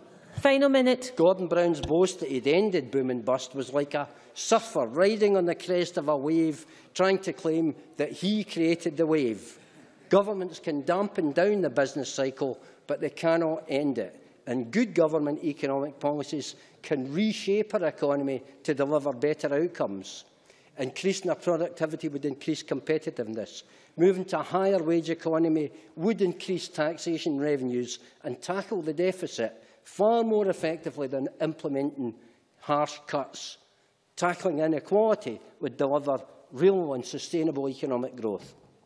And that's why economists like Paul Krugman and Brian Ashcroft, and I'm not always a fan of these gentlemen, are suggesting that the UK parties have a bogus economic narrative. You must draw to a close, please. So for these reasons, Presiding Officer, it's necessary to send a large block of SNP MPs down to Westminster. I'm afraid you must finish, or I'll have to deduct it from Mr Brodie. From there. Thank you very much. Chick Brodie. Thank you, Presiding Officer. I feel that today we're in a time warp. 14 days ago, we were talking about Labour supporting the Scottish economy. Today, they're talking about supporting Scotland's economy with the same mood music, funereal. Last time the lyrics were bad. Today, they're absolutely horrible. The motion calls for the rejection of the UK government plans for austerity, that it believes George Osborne's economic plan is based on the extreme spending cuts and regressive taxation. But as Mr Osborne didn't, or wouldn't, spell out the extreme cuts or any menu of them, it is incumbent. In fact, it's essential for Labour to tell us today, tell us now, when they voted for the £30 billion of austerity cuts, what was on the menu? And now I won't rehearse all of the Ed Balls Radio 4 quotes last week, re his non-reversal of the Osborne cuts in public spending. So if Osborne won't tell us, then Balls, on that basis, appears to know what they were. So tell us, what are they? What has Labour signed up to? Tell the people what the cuts are going to be. And of course, Labour now invokes the OBR and its warning about yet further cuts and more savage yet undefined cuts over the next 2 years. This will be the OBR that Alistair Darling, who at its inception said, and I quote, right at the start, the Tories used the OBR not just as part of the government, but as a wing of the Conservative Party. They succeeded in strangling a good idea at birth. This will be the OBR relied upon in the motion, who, in its own fiscal outlook just a year ago, said that it was unable to forecast the effect of the new, inverted commas, Calman taxes on the Scottish budget because, and I quote again, its forecasting methodologies are work in progress. This will be the OBR that, over a period of 6 iterations of its forecast basis, provided that for Osborne to produce the budget that he has just done. Then let's look at another part of the motion, the 10% starting rate of tax on the first £1,000 to save money for hard-working families. Of course, Labour doesn't, or can't, or won't spell out the personal tax allowances in their taxation programme. But if we, just imagine, if we apply the 10 pence to the first £1,000 and retain the current tax thresholds, then year on year, somewhere around £15,000 a year, in 2016-17, will see a reduction of £140 in their tax bill. But someone on £50,000 a year reaps a reduction of £203 a year. So much for Labour's fairness and equality. So much for Drew Smith's crocodile tears and asking that the well-off should pay more. And, Presiding Officer, further in the motion to reject the sense of full fiscal autonomy and keep the Barnett formula, let's look at that. The late Lord Barnett, he of the formula, said in the event of Scotland getting more tax powers, retaining the formula would be, and I quote again, a terrible mistake. Final minute. Another Labour luminary predicted that the formula would be, I quote, diminished because the funding arrangement would be irrevocably changed by new tax powers coming to Holyrood. That luminary, of course, was Jack McConnell in August last year. So the only true solution is, of course, to have full fiscal autonomy married to full political independence. Labour have sold the jerseys. They sold the first-team jerseys in 2008, and they're now selling the second-team jerseys on austerity, on undefined public expenditure cuts, on spending of £100 billion on nuclear weapons, on fair work, taxation and pay. 2 weeks ago, I said they had no economic strategy, no oil and gas plan, no fiscal determination, and this week they have proved it yet again. Thank you very much. We now turn to closing speeches. As ever, I expect members who have participated in this debate to be in the chamber for closing speeches. I call on Patrick Harvey, maximum 6 minutes, please. Thank you, Deputy Presiding Officer. It's quite common in these debates that I can find myself agreeing with at least half of what various members who disagree vociferously with one another have to say. So maybe I'm just in an unreasonably good mood today. I'm going to focus on the stuff that I do agree with, at least at first. Jackie Baillie began with a strong rejection of the Coalition's record and of its promises of austerity to come. When she said there is a clear need to get rid of the Tories, that's something I can very happily subscribe to. And rather than merely condemning Ed Balls, let me hold out the hope that if he has the opportunity, he will find something in the last Tory budget that he'd like to overturn. I could certainly provide a list if that would be helpful. Jackie Baillie, continuing her attempt to rebrand the Barnett formula as the Barnett bonus, launched an attack and was not the last Labour member to do so on the concept of full fiscal autonomy. Let me just try and identify one point of agreement on that. Whatever change is to be proposed in the fiscal relationship between Scotland and the rest of the UK after the implementation of what the ramshackle Smith Agreement led to, it must be subject to greater thoughtful, reflective, considered process than that Smith Commission itself. We all know it was a breakneck timetable, and those who have described it as coherent and durable find it hard to keep a straight face when they do so. So whatever comes after it must be done on a more thoughtful basis than that. Lord Smith's more agreeable namesake in this chamber was quite right to raise the question of tax and where tax fits in this. And he's quite right to say that it's absurd to argue for a more equal society without talking about the greater contribution that those who are wealthiest must be expected to pay. It's something that the Greens have argued consistently, and I certainly hope that we won't be alone in doing so in the run-up to next year's election, the Holyrood election, when all political parties are going to have to set out their stall on a more progressive tax system in Scotland. Mr Swinney, the Deputy First Minister, places familiar emphasis on the approach that the SNP takes to stimulating more growth, leading to more jobs, leading to more taxes, and that is a way of balancing the books. Now, notwithstanding our old debate about the limits to growth, limits to its extent and to its value as a metric, I do welcome the fact that the SNP seem to have abandoned under their new leadership the nonsense of starting that cycle with tax cuts for big business. That is an important point of change in the SNP's most recent economic policy, and I hope they follow through on that agenda further.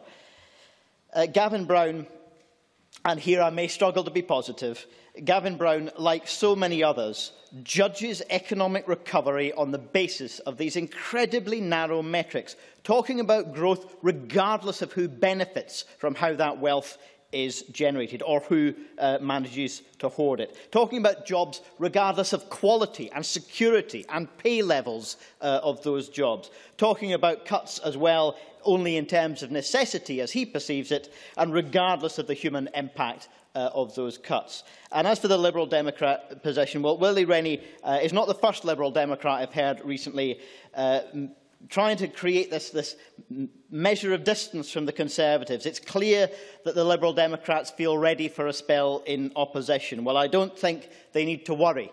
I feel that that burden may be lifted from them soon. The empty hopes of their activists, the empty soundbites and the empty yellow boxes, these will all soon be things of the past.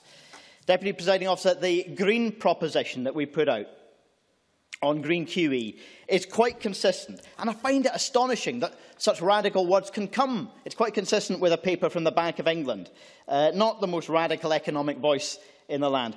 In their recent paper, One Bank Research Agenda, climate change and policy, technological and societal responses to it could have significant effects on financial markets and financial institutions, presumably as well as crashing the life support system we depend on. It'll be bad for the markets. And so they conclude by saying central banks may have to respond to the challenges presented by these forces. Well, we have offered a means by which the central bank can do so, investing in renewable energy, investing in energy efficiency, investing in the high-quality housing that the country needs, investing perhaps in some of the IP generation in offshore energy, in energy storage and in alternatives to petrochemicals, some of the areas where Scotland could have a leading advantage.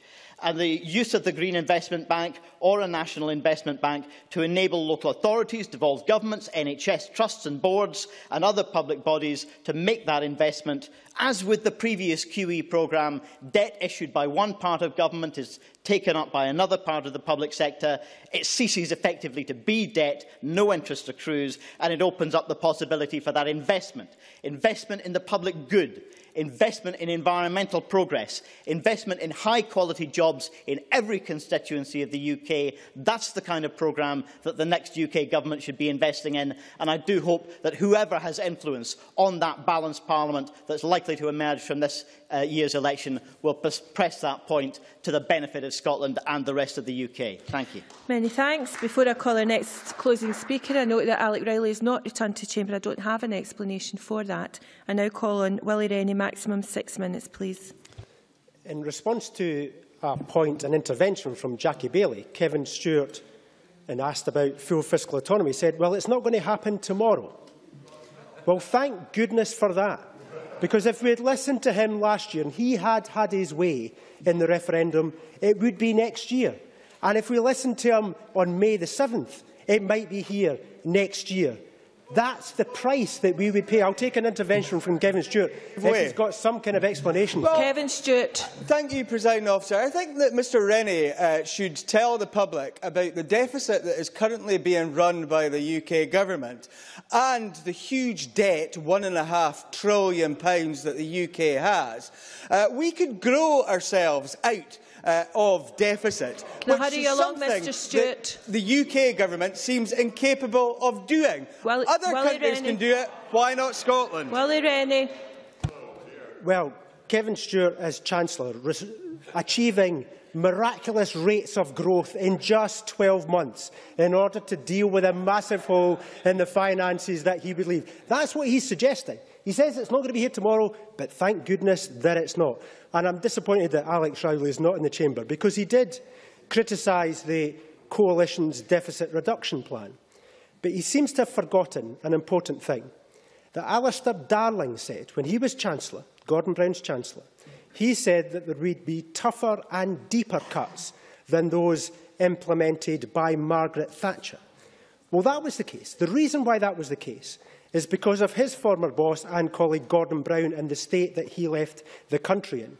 So Alex Rowley should be a little bit more careful in criticising the Coalition's plans, because that's exactly what his Chancellor would have done if he had been returned to office. And Alex Rowley and Drew Smith, in fact, also failed to recognise, when they talked about the impact on working people, the big tax cuts we've had.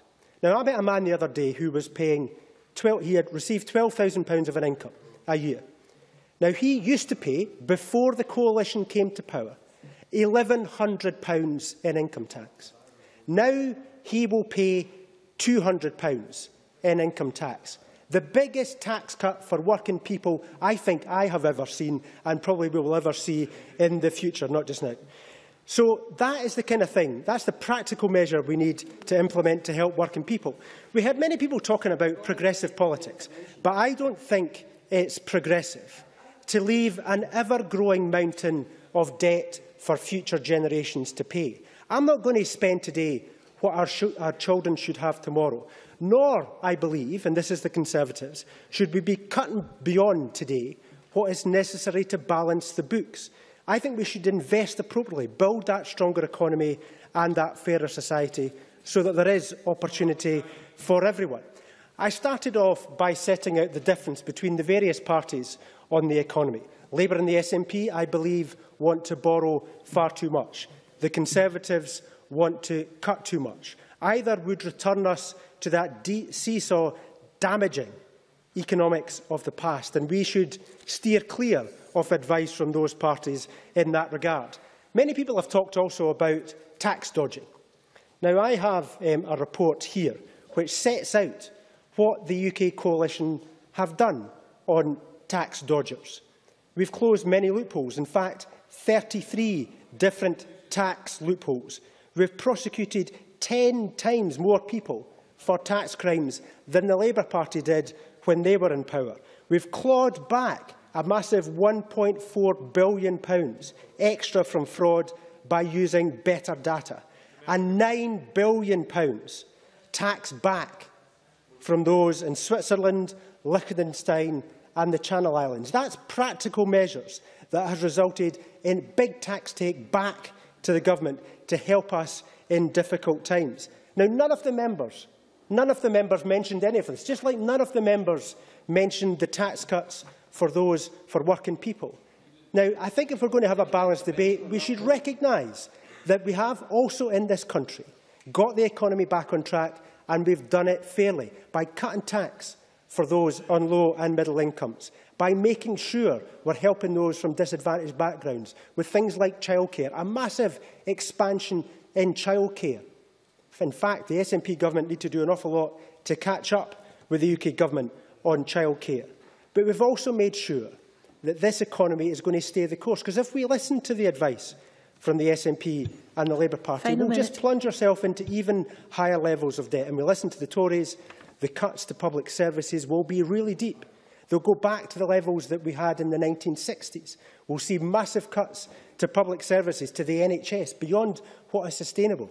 And I think we need to stay the course, keep that balanced approach, the balanced approach that has worked over the last 5 years, with 187,000 extra jobs in this country. Something, again, that no member in this chamber is going to recognise other than the Conservatives. I think we've made significant progress in the country in the last 5 years, based on a plan that none of these people said would work. None of them said would work. You must draw to a close, repeatedly please. From them that this plan would not work. So we should stay the course, get that balance between borrowing and spending right, keep the course on path for that fairer society and that stronger economy.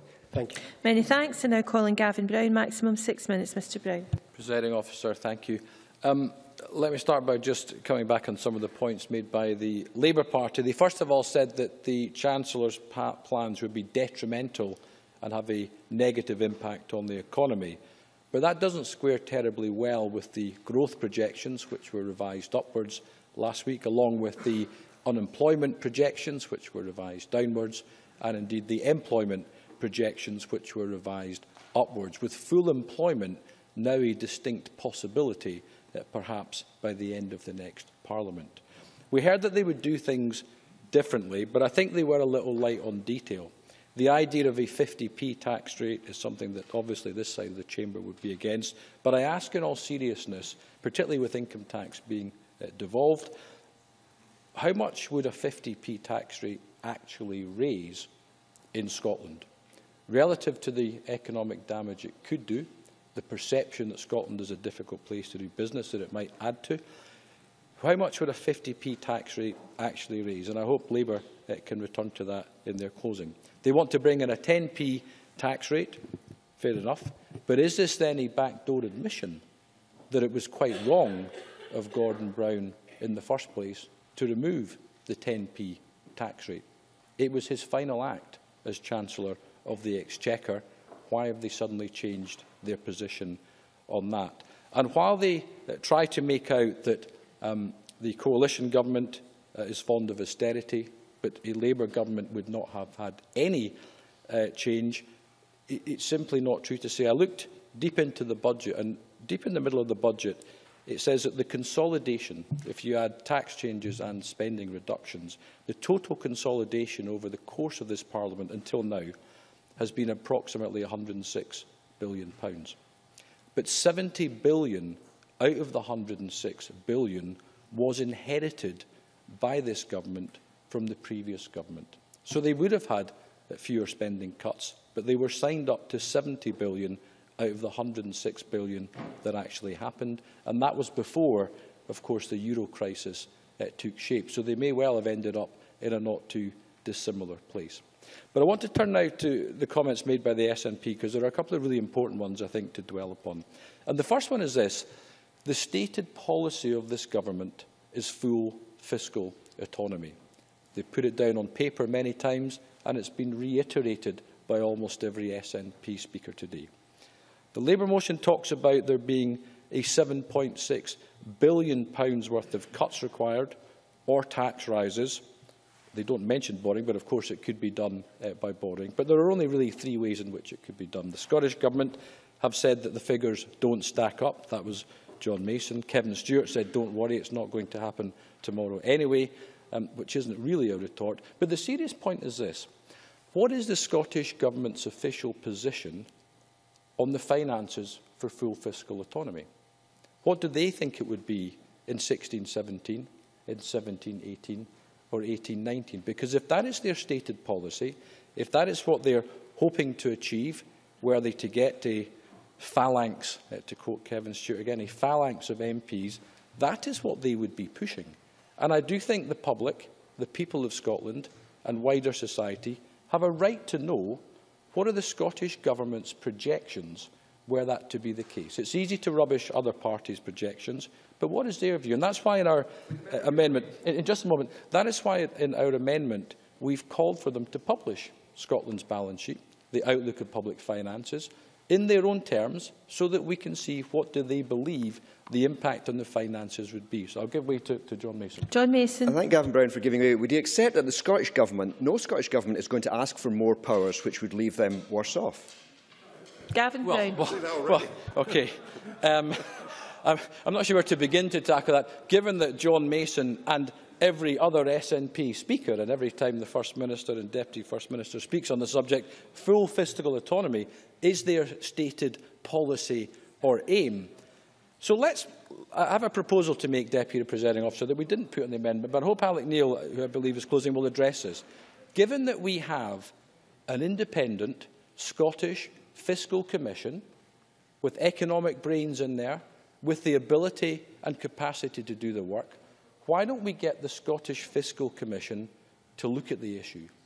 Why don't we get the Scottish Fiscal Commission to publish a report on full fiscal autonomy, using all the statistics that they can get their hands upon to work out to the best of their ability what their projections would be Final minute. For 16-17, for 17-18 and for 18-19. The member's in his final minute. I think that would be fair, because it's not coming from the Labour Party or the Conservative Party. It's not coming from the Scottish National Party. It's coming from the Scottish Government's own Fiscal Commission. And I hope Mr Neil can address that, and it's something that I think would shed some light on what is a really important issue. Then we can see whose figures stack up. Then we can see what the impacts would be. And it was then up to the electorate to judge to the best of their ability who is correct on this issue. So I simply close by saying to Alec Neil and to John Swinney, why don't we get the Scottish Fiscal Commission to look at this and publish an independent report on the matter?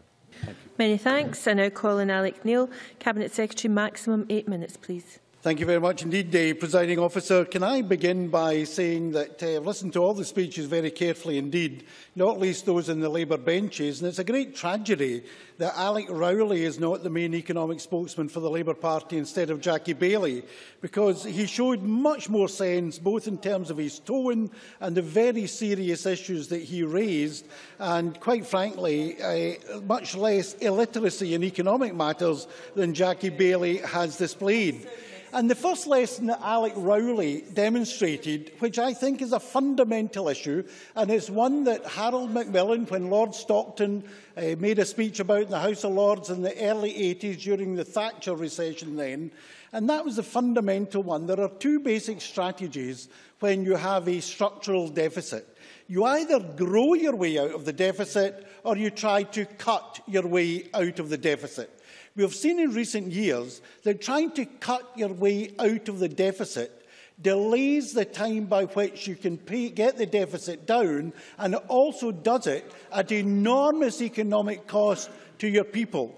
The estimate by Oxford University, Professor Simon Wren-Lewis, is that the cost of trying to cut our way out of the deficit has been a loss of 5% of GDP across the United Kingdom, equivalent to £1,500 for every person in our country.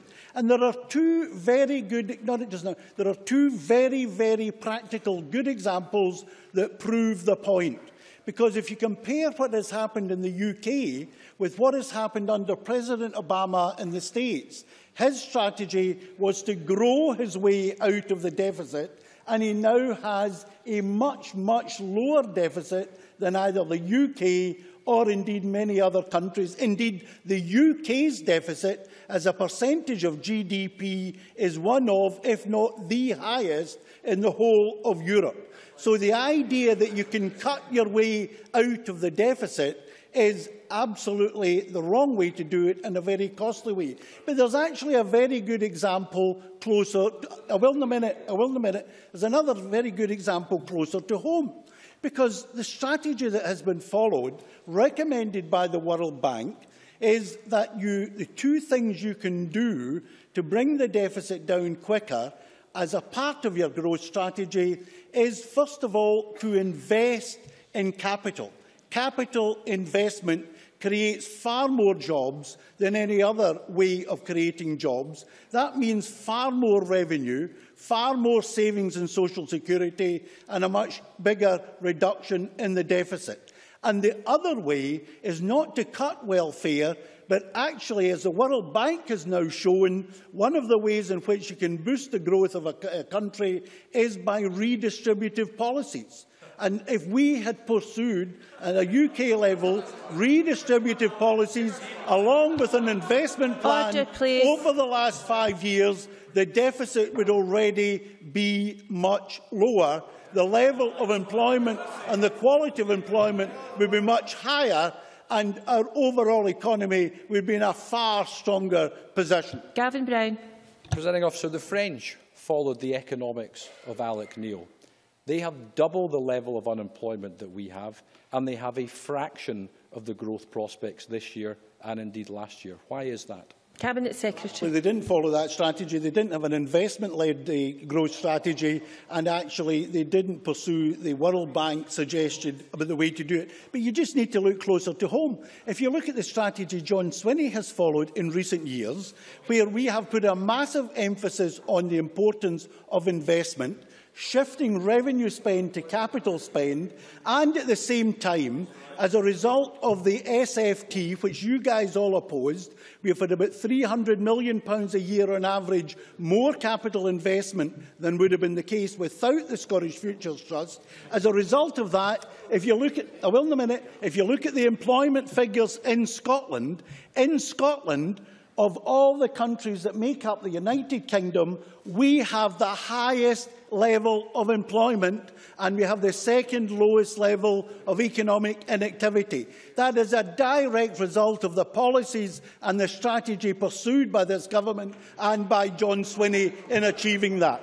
Lewis MacDonald. I'm grateful to Mr Neil for taking an intervention. Can he tell us, when he talks about redistribution, is he referring only to shifting spending from revenue to capital, or is there any measure of social redistribution policy that he would support? This government, against the opposition very often, the Labour Party has pursued much more progressive policies than the Labour Party. I mean, you just need to look at yesterday and today's papers. The Labour Party pays lip service to redistribution, and there we have one of the biggest councils in Scotland, North Lanarkshire Council, having to be forced into a position by the courts of giving equal pay to women, which they've fought for the last 10 years. So we won't be taking any lessons from the Labour Party on redistribution. The millions spent on lawyers' fees to do in the chances of women getting equal pay is an utter disgrace, and you'll notice none of them are getting up on their feet to defend it. And indeed, if you look at the policies of the Labour Party, presiding officer, earlier on we had a statement on Longannet. What is the root cause of the challenges facing Longannet? And this is part of economic policy. It is the tariff structure that was introduced by Ed Miliband when he was the Secretary of State for Energy. And it's that tariff structure that has done so much damage and brought forward the closure unnecessarily of Longannet. And also, if you listen to the Labour Party, they're facing, they'll get more faces than Big Ben when it comes to economic policy. On the one hand, they're trying to say they're pursuing an anti-austerity policy and strategy. On the other, they vote for £30 billion worth of cuts, and then, after the Tory budget, Ed Balls tells us there's nothing in a Tory budget that he would reverse. I'll give way. I'm grateful to Mr Neil because in his round of issues from Longannet to equal pay in North Lanarkshire Council, could he perhaps address the issue that Mr Swinney singularly failed to, the SNP's proposal for full fiscal autonomy at this general election? Cabinet Secretary, absolutely. and you're approaching your last minute. Well, let me just give you one example of if we're in charge of our own money. Let me just give you one example of how over the next few years... Order, please. We must hear the Cabinet Secretary's last minute. £10 billion to redirect to good social and economic causes, but that would be by scrapping the plan to have a successor to Trident on the Clyde. That's an example.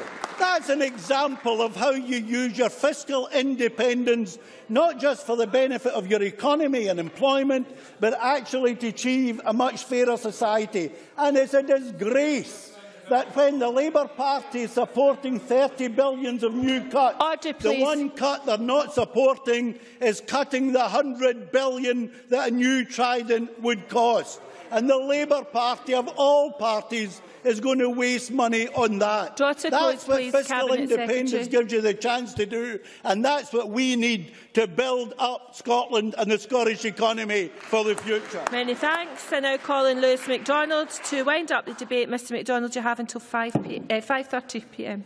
Thank you very much, Presiding Officer. The next 6 weeks are about making choices, and this debate has made some of the choices clearer, although perhaps not all. The Conservative amendment highlighted the OBR's revised forecast for economic growth, but didn't refer to the sharp squeeze on real spending in the next 2 years, which the OBR was predicting only last week. Willie Rennie criticised his party's coalition partners for the Conservatives' ideological drive to reduce the size of the state, as if that was something that his party hadn't noticed before now, even though they've been part of such a coalition government, cutting the size of the state for the last 5 years. Patrick Harvey talked about green investment, and I hope his party will support Labour's plans to broaden the base of the Green Investment Bank by encouraging green investment premium bonds to be issued. Mr Harvey. Patrick Harvey.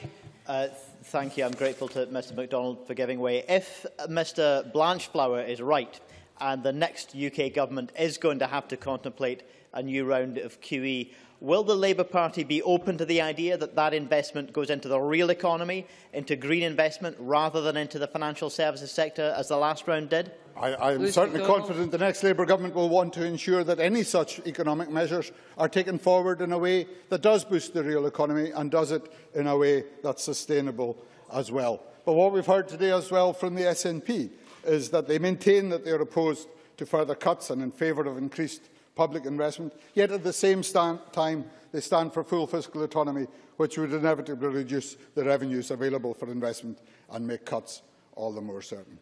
The Tories would shrink the state by drastic cuts in services and by regressive taxation.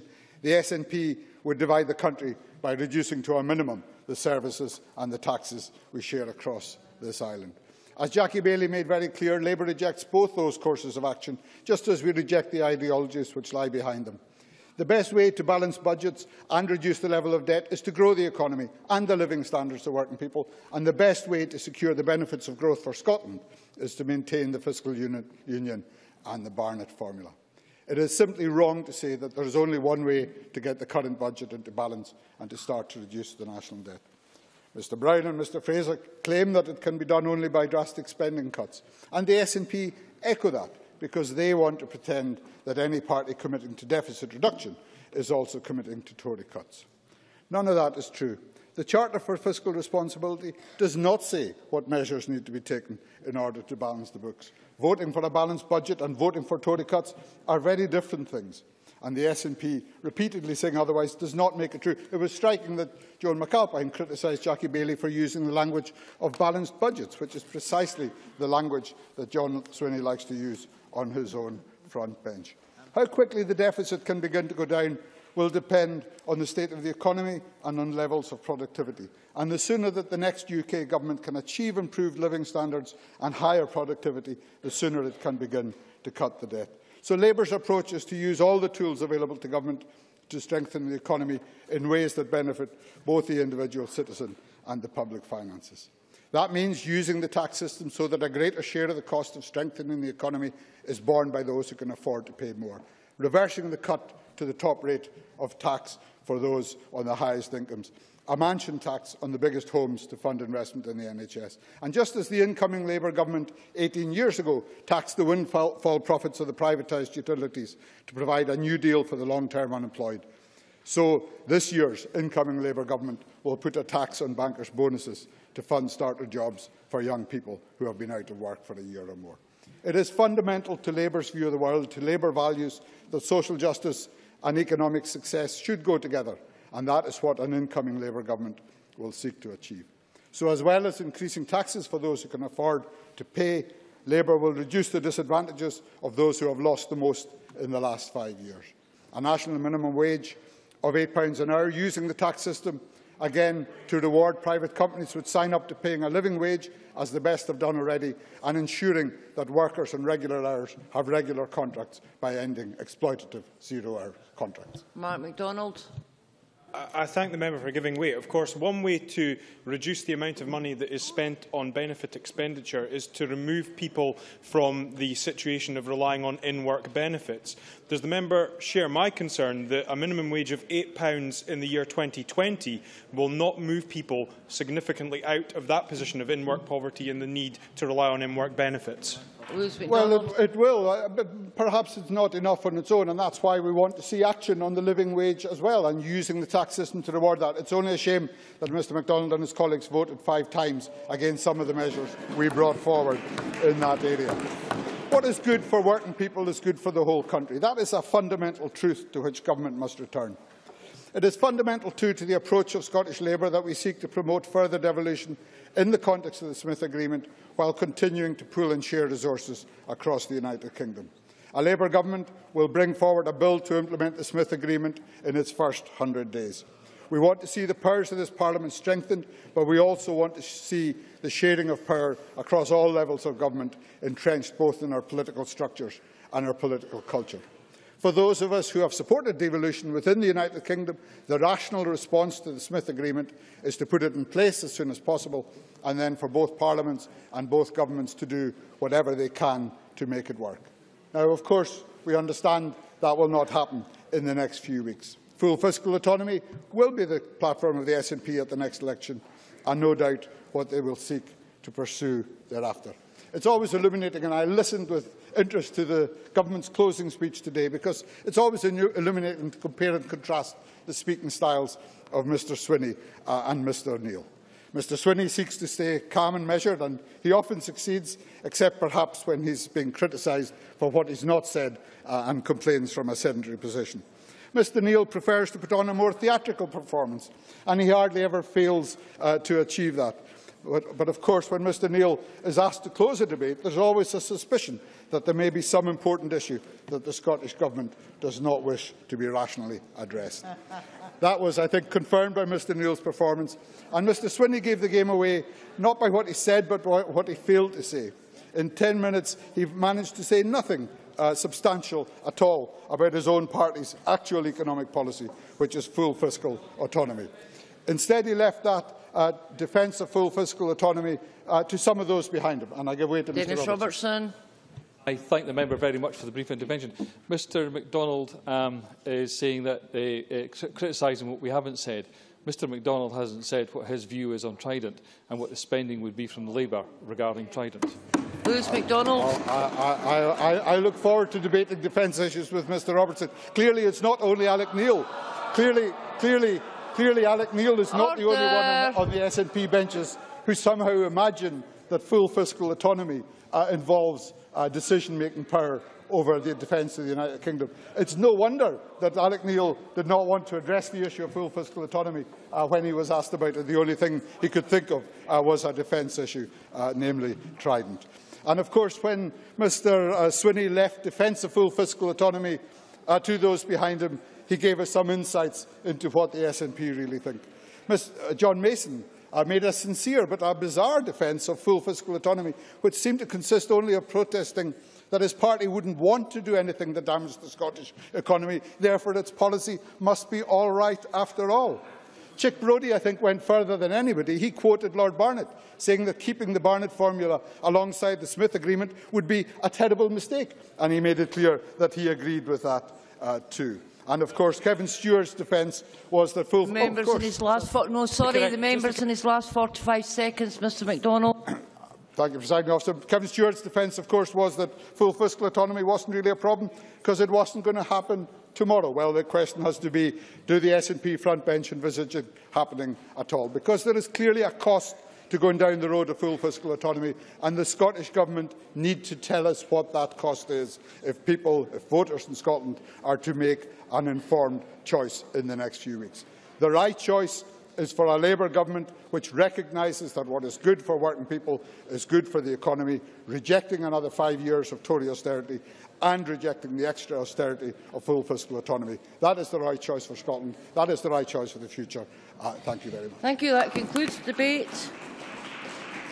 on supporting Scotland's economy. The next item of business is consideration of business motion 12787 in the name of Joe Fitzpatrick on behalf of the Parliamentary Bureau setting out a business programme. Any member who wishes to speak against the motion should press the request speak button now. And I call on Joe Fitzpatrick to move motion number 12787. Moved. No member is asked to speak against the motion. Therefore, I now put the question to the Chamber. The question is that motion number 12787 in the name of Joe Fitzpatrick be agreed to. Are we all agreed? Yes. The motion is therefore agreed to. The next item of business is consideration of business motion 12784 in the name of Joe Fitzpatrick on behalf of the Parliamentary Bureau setting out a stage 2 timetable for the Mental Health Scotland Bill. Any member who wishes to speak against the motion should press the request to speak button now. And I call on Joe Fitzpatrick to move motion number 12784. Moved. No member is asked to speak against the motion, so I now put the question to the Chamber. The question is that motion number 12784 in the name of Joe Fitzpatrick be agreed to. Are we all agreed? Yes. The motion is therefore agreed to. The next item of business is consideration of business motion number 12788 in the name of Joe Fitzpatrick on behalf of the Parliamentary Bureau setting out a stage 1 timetable for the Carer Scotland Bill. Any member who wishes to speak against the motion should press the request speak button now. And I call on Joe Fitzpatrick to move motion number 12788. Moved. No members asked to speak against the motion. Therefore, I now put the question to the Chamber. The question is that motion number 12788 in the name of Joe Fitzpatrick be agreed to. Are we all agreed? Yes. The motion is therefore agreed to. The next item of business is consideration of 2 parliamentary bureaus. I would ask Joe Fitzpatrick to move motions number 12785 and 12786 on approval of SSIs. Moved on block. The questions on these motions will put a decision time to which we now come. There are 7 questions to be put as a result of today's business. The first question is amendment number 12776.4 in the name of John Swinney, which seeks to amend motion number 12776 in the name of Jackie Baillie on supporting Scotland's economy be agreed to. Are we all agreed? Yes. The Parliament is not agreed. We move to a vote. Members should cast their votes now.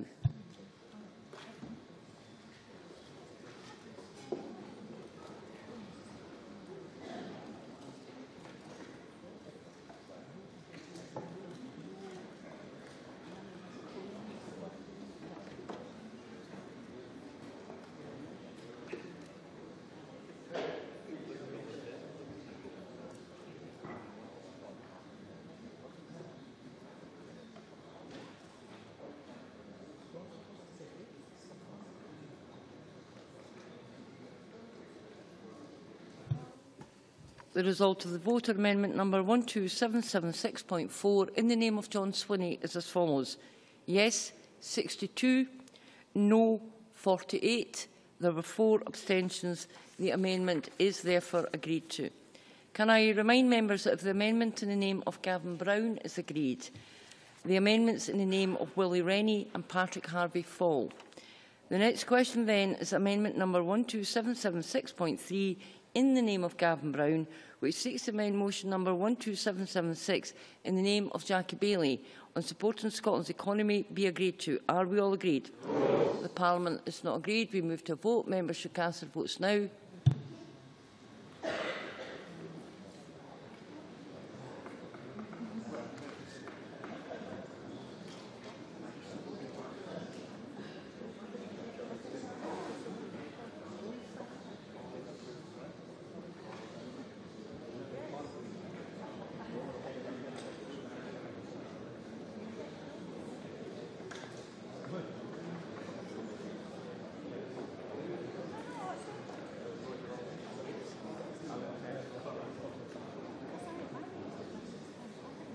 The result of the vote on amendment number 12776.3 in the name of Gavin Brown is as follows. Yes, 15. No, 99. There were no abstentions. The amendment is therefore not agreed to. The next question is amendment number 12776.1 in the name of Willie Rennie, which seeks to amend motion number 12776 in the name of Jackie Bailey on supporting Scotland's economy be agreed to. Are we all agreed? No. Parliament's not agreed. We move to a vote. Members should cast their votes now.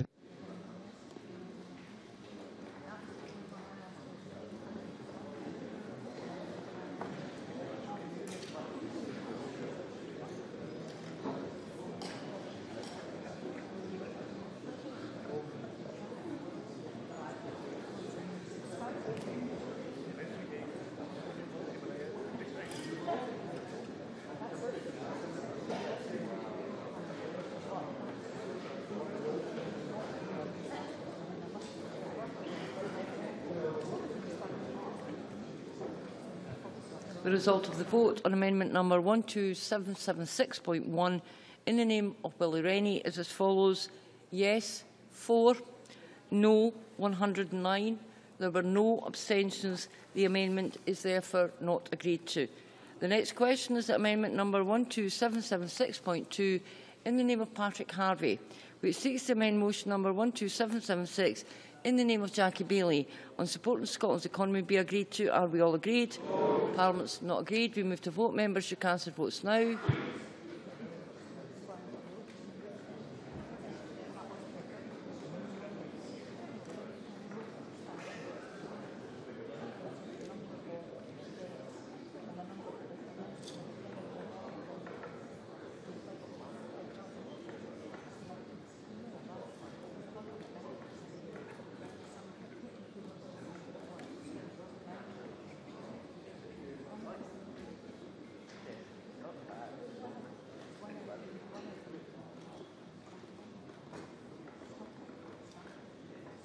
The result of the vote on amendment number 12776.2 in the name of Patrick Harvey is as follows. Yes, 5. No, 109. There were no abstentions. The amendment is therefore not agreed to. The next question is that motion number 12776 in the name of Jackie Bailey as amended on supporting Scotland's economy be agreed to. Are we all agreed? Yes. Parliament's not agreed. We move to a vote. Members should cast their votes now.